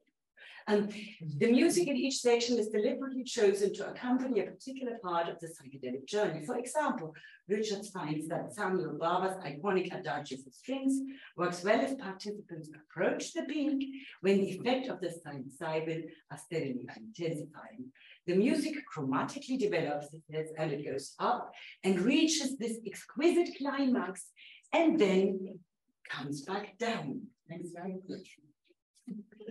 For the onset of the drugs, best music is unfolding and has a dependable structure. So that's what they want, yeah? An unfolding, dependable structure. And key is a net of reassurance, almost, and of leadership. So almost reassured, but definitely leadership. Yeah? The music helps keep participants from prematurely returning to normal conscious awareness. And the majority of the music is either instrumental or choral with non-English text, and purposefully so. German then. In order to keep participants inside the experience, only the last section of the playlist uses selections with recognizable words when they're supposed to come back. Okay? So it's English, recognizable words, I guess, right? If you're truly trying to shift consciousness beyond the level of the everyday self, you have to go beyond language. So this is what the role of the music here is. It's very clear. The idea that there's anything self-determined in this trip experience, or, as I said earlier, that the same people would respond the same to whatever you give them, are both, I think, absurd when you look at the detail in which they present. So there is, however, this evidence for a central role of music in psychedelic therapy. Doesn't surprise us after that. And so there is this whole choreography of pre-onset, onset, building towards the peak, re-entry and return. And then in this group of Caleb tried to actually measure that, and they analyzed the music and how people would respond by asking people how they felt about the music they had been hearing. So they did a project, the Hidden Therapies, Evidence for Central Role of Music in Psychedelic Therapy, and they asked people about whether they liked it, Likert scale, so you get like it very much, like it a little, like it not at all, you know. Resonance and harmoniousness and openness were the criteria, the grand criteria they were asked about, okay? Next. So the results. Analysis of the interviews revealed that the music had both welcome and unwelcome influences, the interviews as well, on patients' subjective experience. Conversely, unwelcome influences included the invocation of unpleasant emotion and imagery, a sense of being misguided, and resistance. Correlation analysis showed that patients' experience of the music was associated with the occurrence of mystic experiences and insightfulness. Crucially, the nature of the music experience was significantly predictive of reductions in depression 1 week after psilocybin, whereas general drug intensity was not.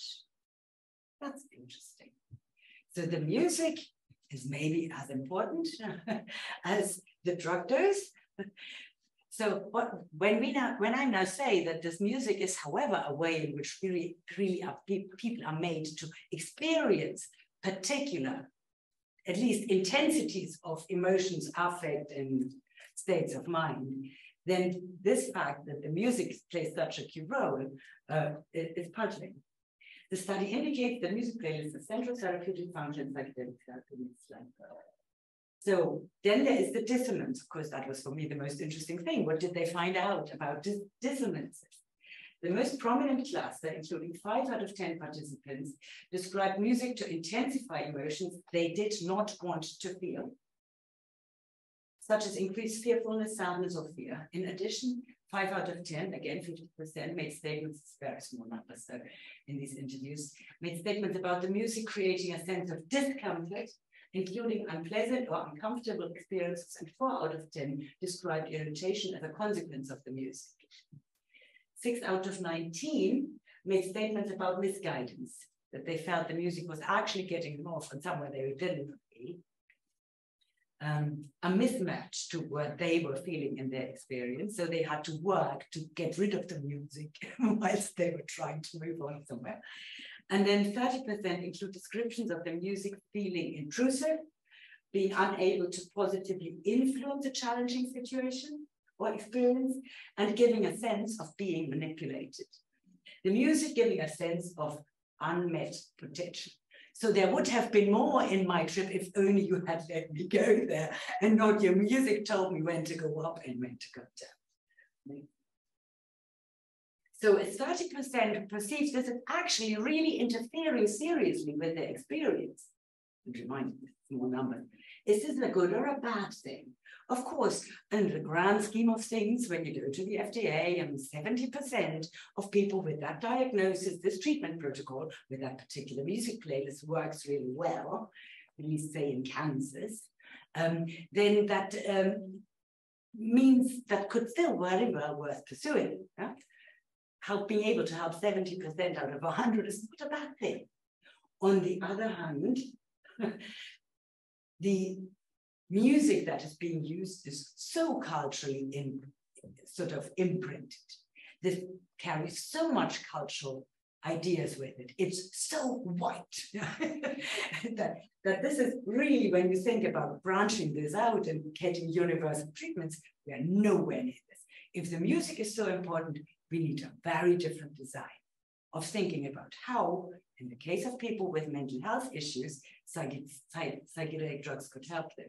None of this can easily be scaled up. Go with this music playlist in other parts of the world.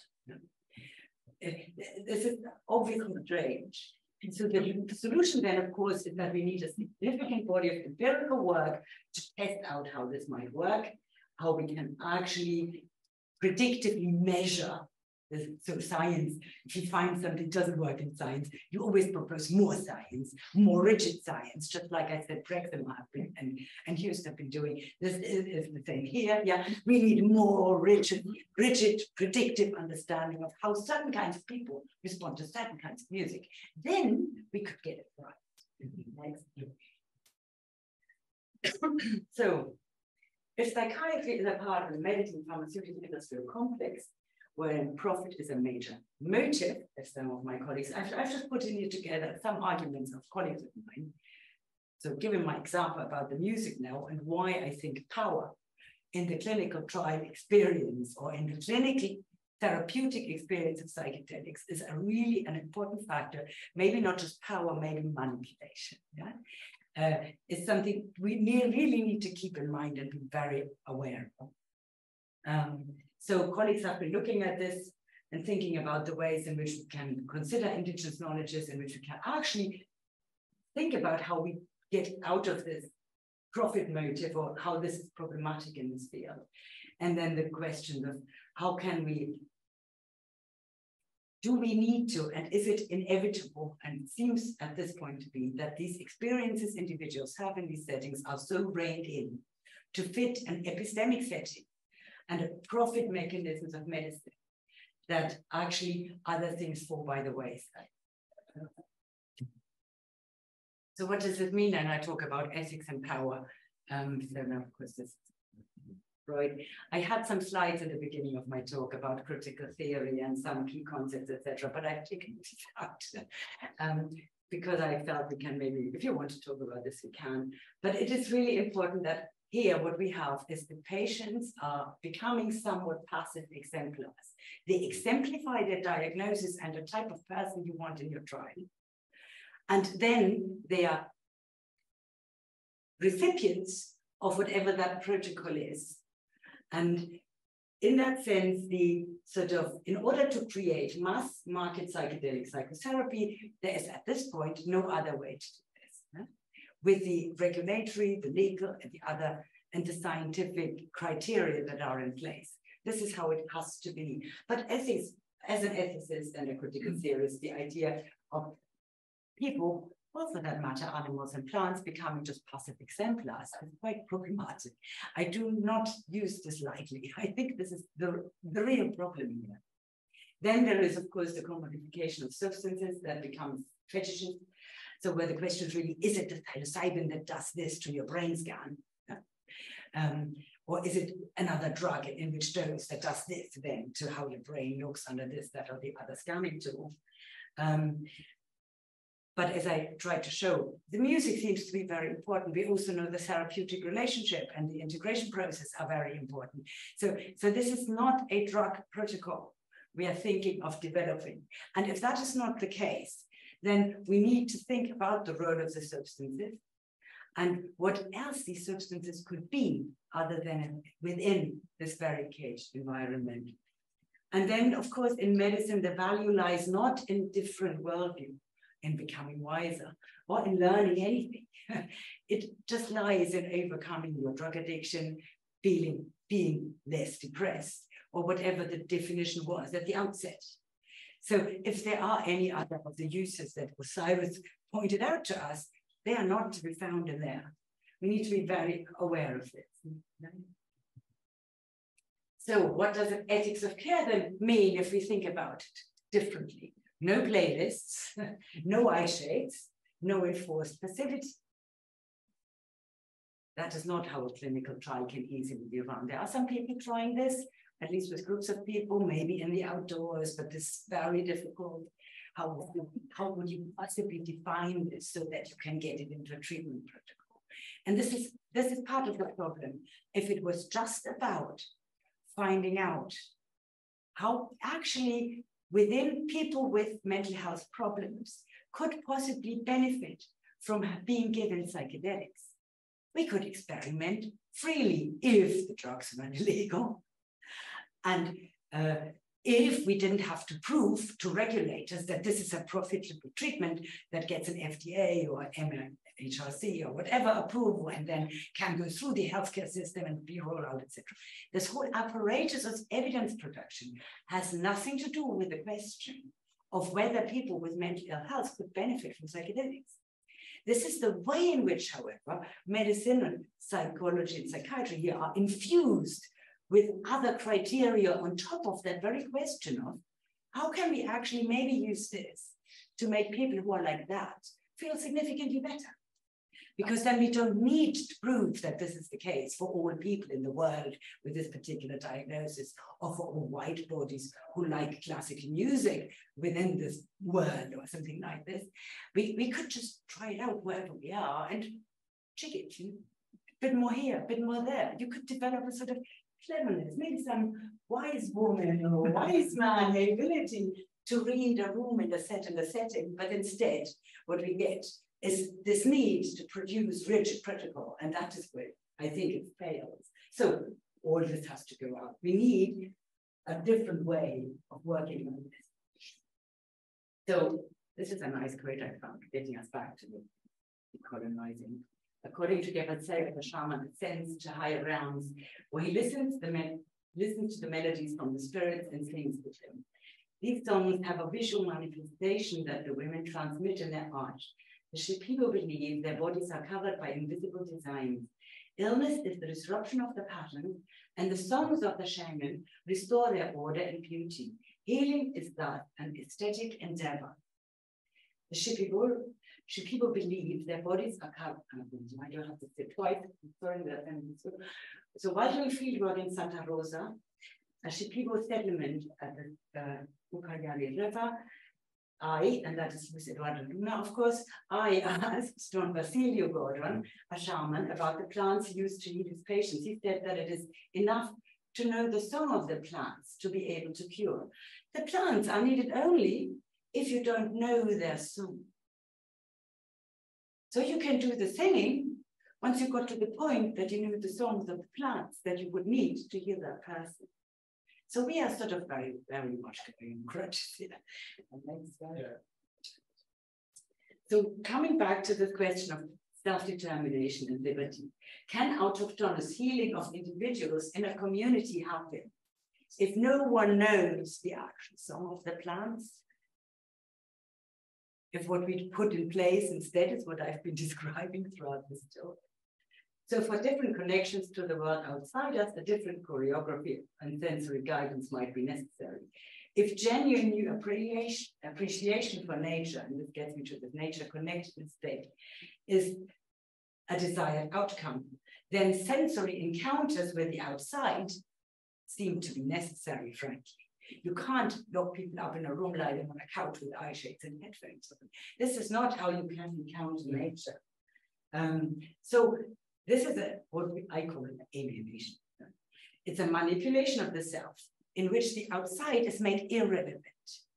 So the attention in the clinical trial, and I've quoted you from them to say that, is guided towards visualizations that are being produced from within the mind that the patient brings to that space. Yeah?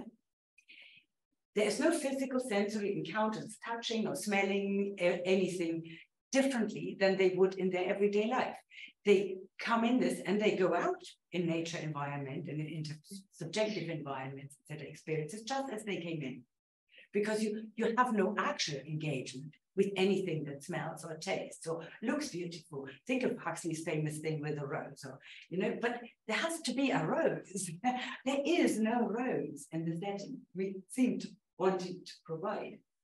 So the connectedness that then rises to nature and to the globe and to the cosmos is an imaginary connection. It is not on the ground of any actual experience, physically, body, whole experience that the person has other than what they've already pre-configured. And here it is really important that the narrations and the psychedelic imagery, as Luis Eduardo told us, when his way in which he now critically reflects on the work he did with Pablo Amaringo and actually producing all this indigenous imagery, of which there's now so much kitsch, some of which we could admire at Breaking Convention. But actually, this is the imagery people have in their minds of what they might see. Yeah? And so this is what comes up, but how does this connect to our everyday life, to the actual environment we live in? So I think the emphasis on inner mental processes is really a problem, and it is reductive. It takes away from the ethical importance that maybe such experiences could have for people to change their lives and their attitudes to the world and the others they live in, because it's so fundamental. So the concerns with an ethics of decolonization then in this are moral culpability and compensation for past exploitations to indigenous people and other marginalized groups, and to think about inequalities and how we can prevent them from continuing. And it seems what we create in this clinical space is very much a continuum that just eclectically picks up stuff that it can fit in some way, in some distorted format, through the ringer of what we call science, this mango, into these protocols, not only not giving recognition, but actually probably having it distorted to a point of pointlessness. So the inequalities that exist continue, and we do nothing to prevent them. So there are new practices of colonization happening in the space, and we need to look at them. One aim we wrote in our article that we wrote together in the colonial group of decolonial ethics is to avoid unknowingly reifying insidious colonial logics in efforts to overcome that very power in the study of psychedelic practices, such as in places like Mexico and the Amazon. There is, however, also a structure of power within this medical setting, just within our own societies, where we are also colonizing the minds of people who come with maybe severely disturbed mental health and who are in trouble. Yeah? And what we offer them is something that is quite an imposition, one might say. And at least some people seem to clearly experience this like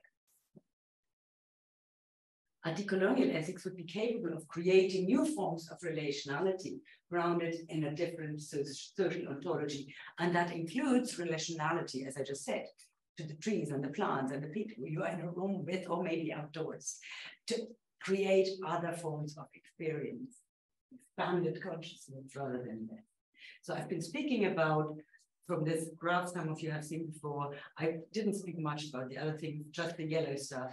But of course, the synthetic reproduction that we are trying to do with we synthesize, or the standardization of the psychedelic treatment protocol is a process of synthesizing not only the drugs, but also the experiences themselves, of making them into a commodity that then we can dish out on prescription possibly. Yeah? And this is exactly the opposite of this idea of a wider consciousness or novel experiences of oneself and the world that we supposedly are aiming. So that's, I think, my last slide. So we need an ethics that thinks through these processes with the aim to, of course, for indigenous cultures and knowledge practices, for people, plants, and animals, but also for societies that are harmed by unaddressed colonizations, for individuals who suffer from mental health and those who don't, protecting the ineffable, that space that is not necessarily to become part of big databases in which everybody who's part of a trial reports exactly about their experience in the very format in which they are taught to, and in which we can then draw on these tens of thousands of trip reports to find out what. We only find out what we've put in as clusters. There is nothing to be found out. Some things might be left out of that clinical space and they might much better thrive there. Then for liberty and repairing these disordered relationships that I've mentioned, and for communities. And that is really thinking about these shifting powers that are enacted, where the psychological treatments with psychedelics are really part of this big medical pharmaco-industrial complex that aims to manipulate and control, and of course, to profit from this as much as possible. If psychedelics are something alternate, of an alternate reality we could access, the chances that that is the way to go there, to me, seem zilch. So I think that is it. Yeah. Thank you.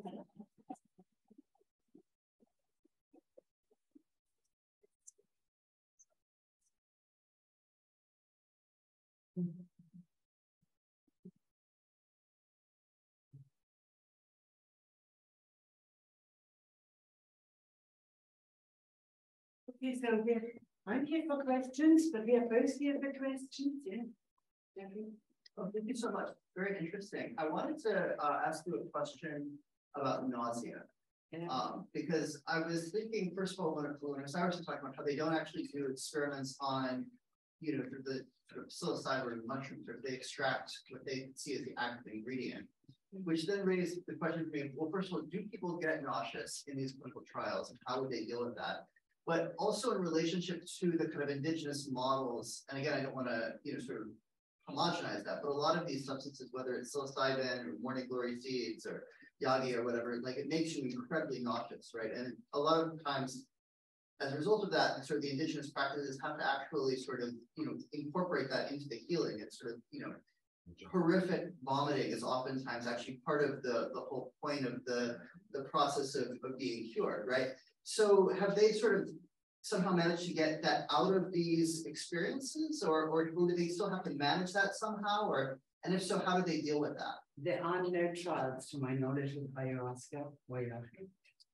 And of course, Osiris said, nobody does trials with psilocybin either. Is there one now? Well, there's the ones in Brazil that I was yeah. the people in South Africa. Luis Eduardo would not say, these Europeans are so bothered by a bit of vomit. What's the problem? It's like, well, why go to all that trouble to sort of get rid of what a lot of people who use these substances think is actually an important part of the whole experience? Well, you can see it as in the old medicine model as a sort of purification, yeah? Getting rid of the stuff that you have surplus. But I mean, if you're lying on a couch with eyelids and headphones on, I'm not sure how much nausea is a problem, is it? Yeah, we have nausea. Somebody would ask, yeah, we definitely didn't frame it as a purging. Yeah, no, I think it's a really good point. But we will now. As far as I know, psilocybin trials, they have very little nausea happen with it. And certainly from my experiential knowledge of seeing people using psilocybin mushrooms, it's very rare for people to feel nausea on those. So while they may do on ayahuasca and some of the other substances, psilocybin mushrooms don't make you feel sick. They might make you feel a bit old, but you very rarely actually feel sick. And it's the same with the trials. They have like a little container in case people feel nausea, but very few people do, and they feel ill rather than actually be ill or getting well in ayahuasca brain. I think can you colonize people with decolonization? I think you can. There's actually quite a lively debate about this, that this whole decolonized speech has taken over and we are colonizing the world with decolonization. that is an interesting discussion. And it depends very much on how you frame it. Yeah. If the aim of when I've used this term colonization very widely for all ways in which things are made to be appropriated by others or gained other than themselves, or their own well-being. So Habermas spoke of the colonization of the life world, and with that he meant the way in which institutions of governance and law take over and actually undermine the opportunity for equal democratic discourse. So colonization in this very metaphorical use is something where decolonization is a way of speaking against particular forms of domination and power that are extractivist.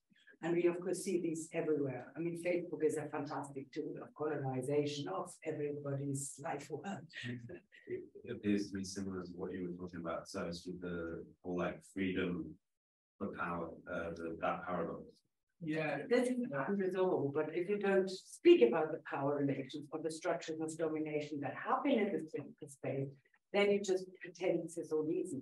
And I think there are a lot of problems within it that I wanted to point out. But it seemed to me that you were positing that certain ontologies were superior to others, rather than saying like, oh, let's make space for all of them, let's make space for the synthetic psychedelics and the clinical space.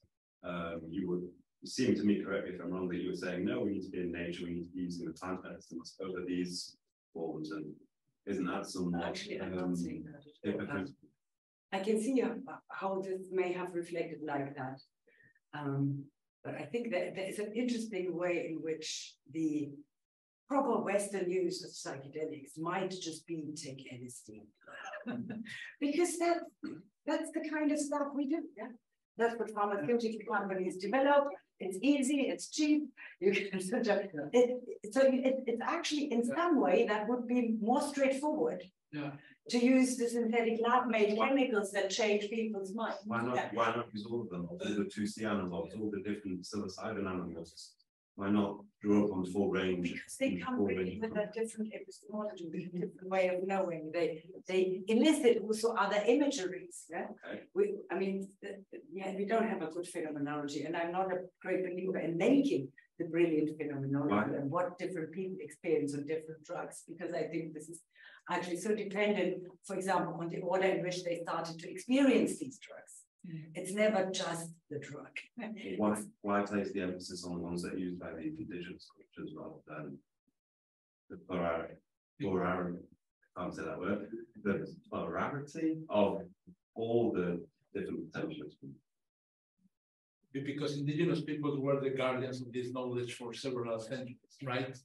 If we are talking about therapeutic, use of psychedelics, is because the indigenous elders, kept the knowledge in a clandestine way, in spite of the fact of colonialism, right? For example, the historical source regarding psilocybin mushrooms shows the archaeological evidence, the codices, and manuscripts from 16th century, the ritual, the therapeutic, and even the hedonistic uses of psychedelics. But, for example, in the colonial archives, it is possible only to find 4 trials on psilocybin mushrooms. On the other hand, you find a lot of trials of peyote, right? And these knowledge were hidden for 4 centuries, 5 centuries, mainly by women, right? And we have to recognize this effort. Of course, I agree with Christine in the fact that from a Western perspective, LSD or synthetic mescaline will be a very useful tools. Why the psychedelic renaissance is not using LSD? Because the stigma, right? Because we are trying to overcome the counterculture of the 60s. The time of it takes so long, it's too expensive to have a therapist for that many hours. That is really interesting. There's a paper from there. That's why we have 5-MeO DMT, because it's a free. I mean, this is such a choice of treatment pathway development with an eye to all the process through to regulation, through to health insurance reimbursement, and what the potential cost might be. That actually determines the research we are doing. And this is what I'm trying to point out, is so problematic. Even now, for example, the goal is to reduce the time, to spend less money, the facilitators, therapists, and so on. Sorry, just finish following what Ronnie said. So do you see the synthetic psychedelics as less than their natural counterparts? Or do you think that's the wrong way to frame the question? Well, no. I guess that the separation between natural and synthetic, it's also controversial, right? Both has different contradictions and paradoxes. But for example, in the case of peyote is an endangered species. For example, it's ethic, for example, to over-harvesting peyote to satisfy a spiritual need. Why don't use, for example, for other people, psychedelic tourists and so on, and synthetic mescaline, right? And before they criminalize, any plant, encourage the preservation of the plant. There are no programs of, growing peyote and avoid the over-harvesting, But of course, you have to decriminalize and encourage, for example, the growing of peyote for 15 years, at least. But in our psychedelic renaissance, time is money, right? And this is the way that it shaped the research. I want to say something on this as well, but I think Ernesto wants to make a point first. Yeah, I just want to say that synthetic stuff is not just about isolating the substance, it makes it patentable, right? So it's not just about this thing of making it synthetic or not. And that's a different thing. One thing is to say, we try to extract what is the active ingredient in diet or in mushrooms and that. That's classical colonizing behavior. Yeah? The other thing is to say, we develop a drug in the laboratory that makes many people have certain kinds of experiences. It's very cheap, like this day. We can mass produce it, and it does something that is, it's not the appropriation necessarily. Of course, if it is modeled only to achieve what but it wasn't actually, historically it isn't. LSD is its own thing. It wasn't there to be an alternative to patented psilocybin. So there is a way in which you could argue that it's a pharmaceutically produced drug that fits exactly into the sort of science paradigm we live in. Why don't we work with that? Huh? Because that would avoid some of the colonizing aspects of the way in which currently this field moves forward. I think that is really important to realize that maybe we should just go and say, let's do work with the kind of stuff we do. When you say that they were colonizing the hedonistic uses, experiences, you could be taking LSD on the underground, not on the underground train. Then the mushrooms have, of course, been grown everywhere. And the interesting question of people in Europe or in ancient days did use mushrooms and had psychedelic experiences with them. So this question that we have not known about it anymore, after sort of hundreds and thousands of years of Christian purging of everything that was obscure or magical, it's maybe no surprise. So this question of the mushroom is interesting in that and very different from yahe or ayahuasca because it is something that grows globally and probably was a use here and there for this and that at some point globally. Like the reason they are using cubensis, for example.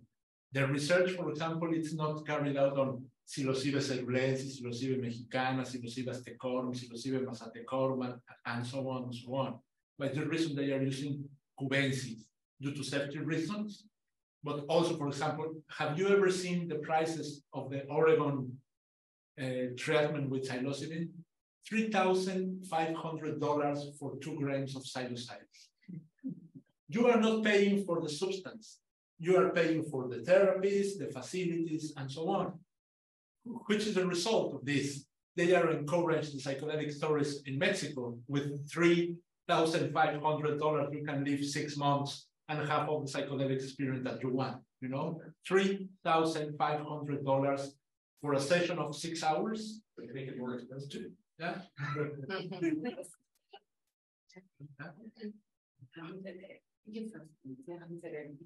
Hi, first of all, that was really, really interesting. Thank you. And just to say, like you mentioned that randomized controlled trials are the golden standard of kind of like medical evidence, but I think this is slowly changing towards kind of like using more real world data.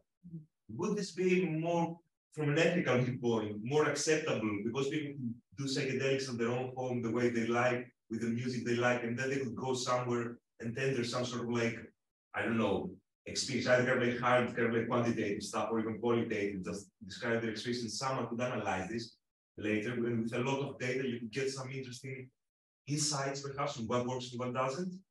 And so the second part is just to drive away from the medicalization of this whole thing. Would perhaps help to use kind of like some more positive psychology type of kind of like outcomes. So kind of like more Seligman's positive traits instead of just using like depression, anxiety, and stuff like that. Because what we care really is whether these things make our lives better, rather than whether depression or anxiety, whatever this might be, is cured. I mean, I'm not sure whether the drug alone would make the life better. But of course, all experiences we have in our life have an impact on our life. Some make it seriously worse, only for half a year or a year. Death, illness, things happen in people's lives. We have experiences all the time. And they affect how we are in the world now, some for longer, some for less long, some change you for the rest of your life. And psychedelic experience for some people seem to be among the experiences that change them, that they perceive as so meaningful that they actually say that has seriously changed me. Other people don't, yeah? You can probably go to, I don't know how many raves, coming out exactly the same person throwing their litter in the park as you were before. There is a question in which, or not, you know, not all people are the same. So I think it's important that what I'm really trying to argue is, and I hope this became apparent, is that this idea that through medicalization, we can work against the stigmas and the laws that restrict, if not prohibit, radically access to psychedelic experiences, that this is the way to go. I think the opposite is the case. I think there's probably a way not to go. I think we probably should simply decriminalize the substances as they are not addictive, and there are so many things in our societies that do people harm. I'm not sure why we get stuck up on this things. And then try to educate people what this stuff is.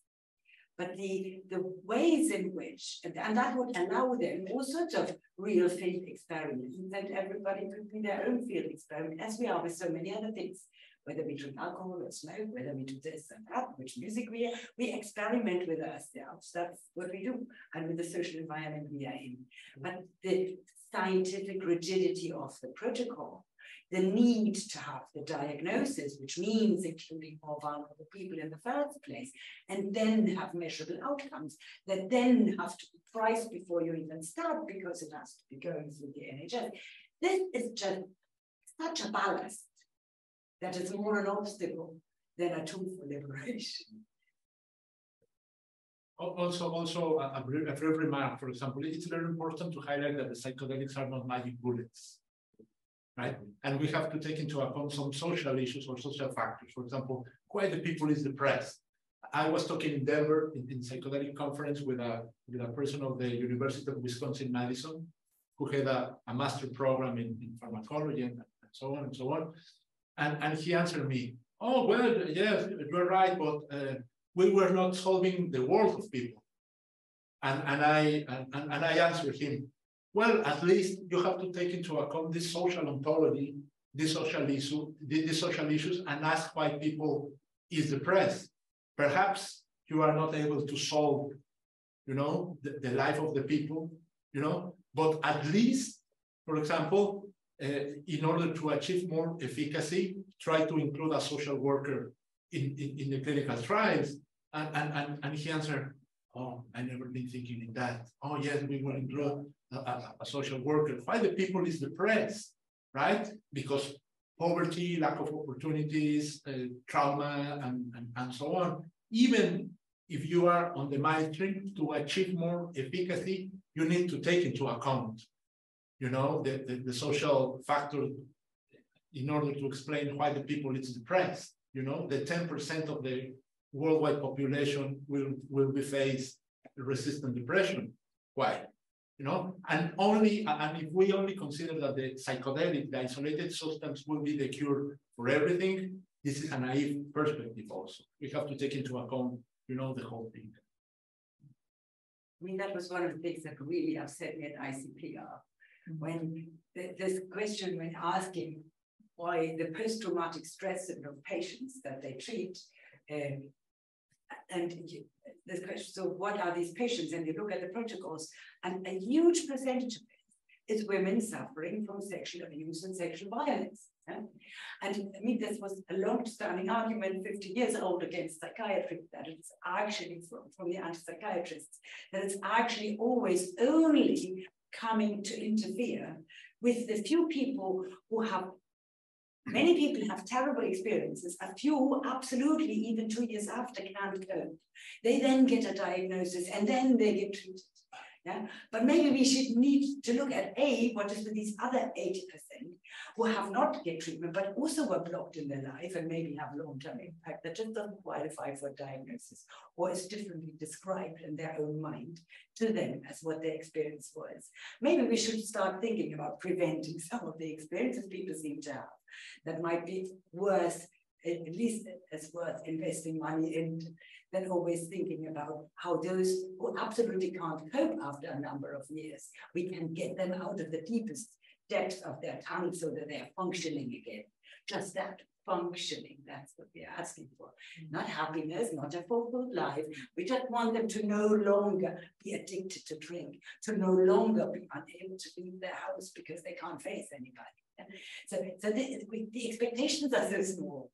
It really is important to start thinking about the wider whole, which is why this way in which if alienation has something to do with the way people are mentally ill, then using something that in the process itself alienates them again seems to not be a very good way to deal with it.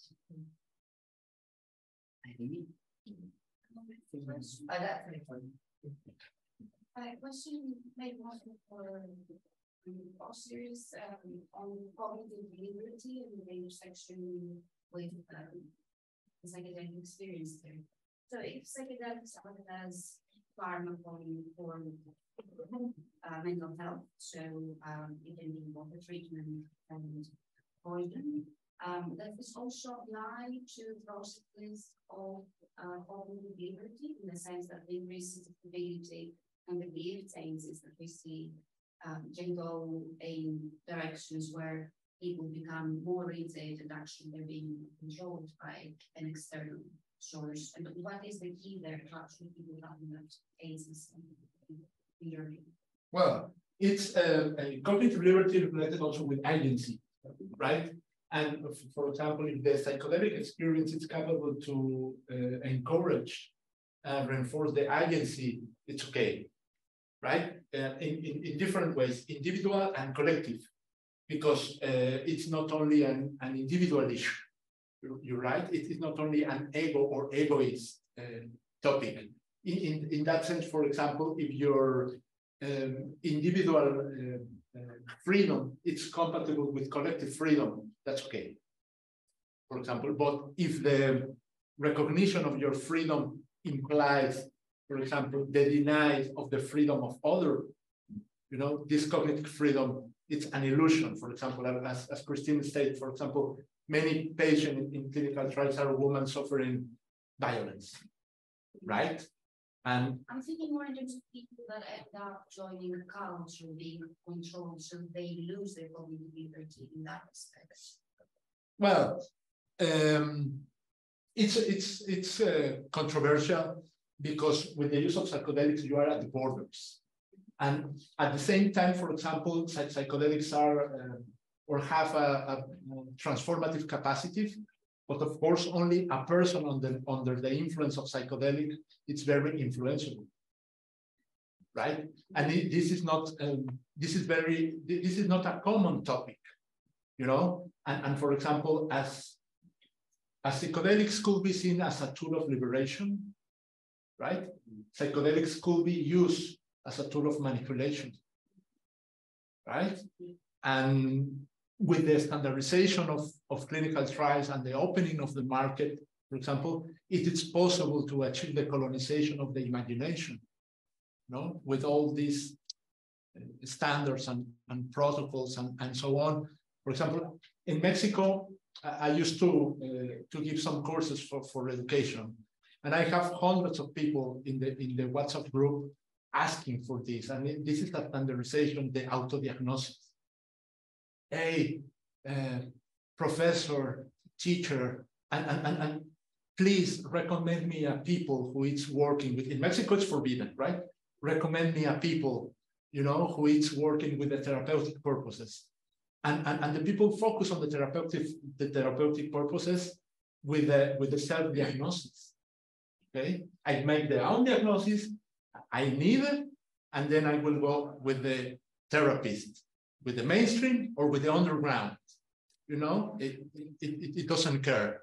But this is a double-edged sword, right? It's a complex issue, but of course, a critical approach will be useful to overcome this internal medicalization, right? Do you think you don't need it. That leads to present or that can happen after the psychedelic experience to shift the outcome more towards the liberation rather than manipulation?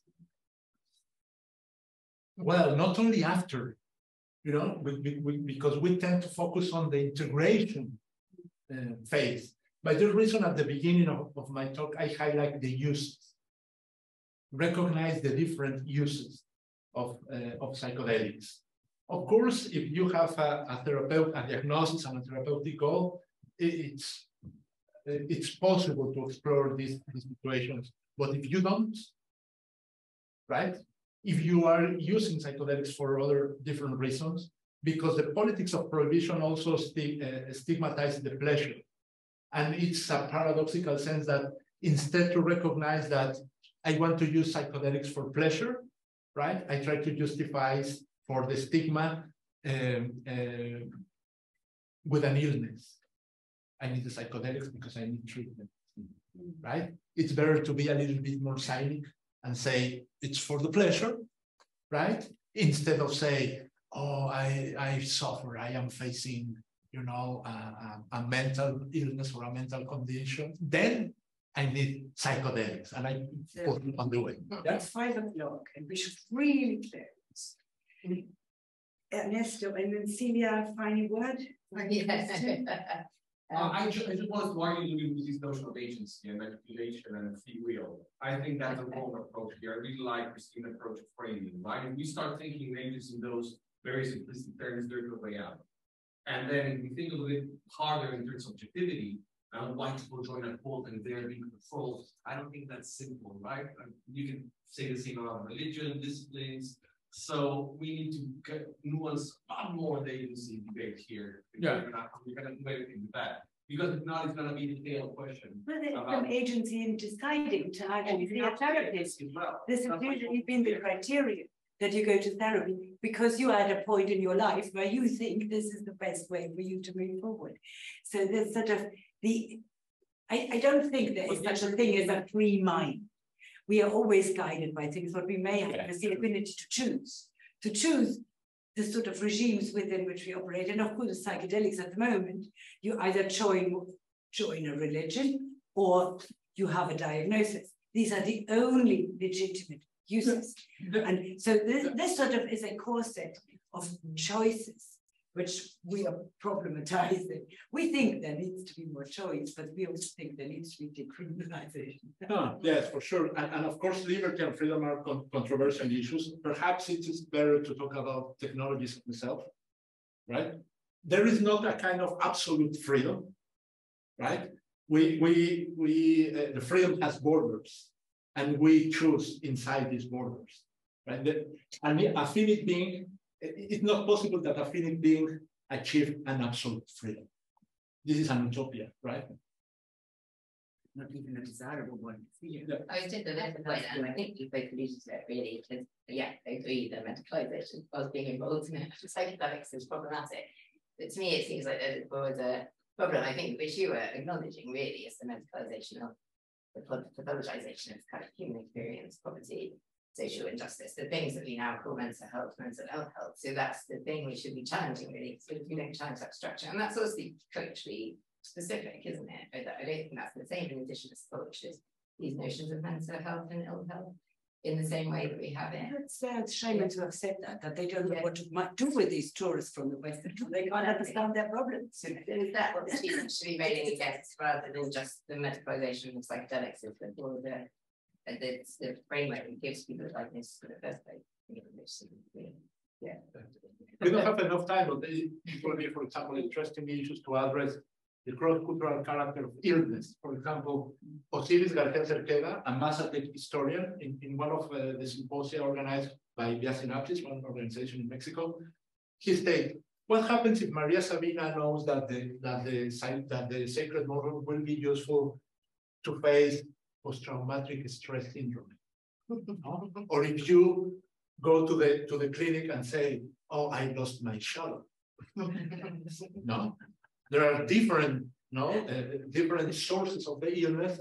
And for example, a cross-cultural psychiatry and a cross-cultural philosophy has to take into account these different worldviews and these different ontologies. Of course, it's a challenge. We don't have enough time, but it will be an interesting topic to develop and to address later. David and Lucius, thank you for sticking with us.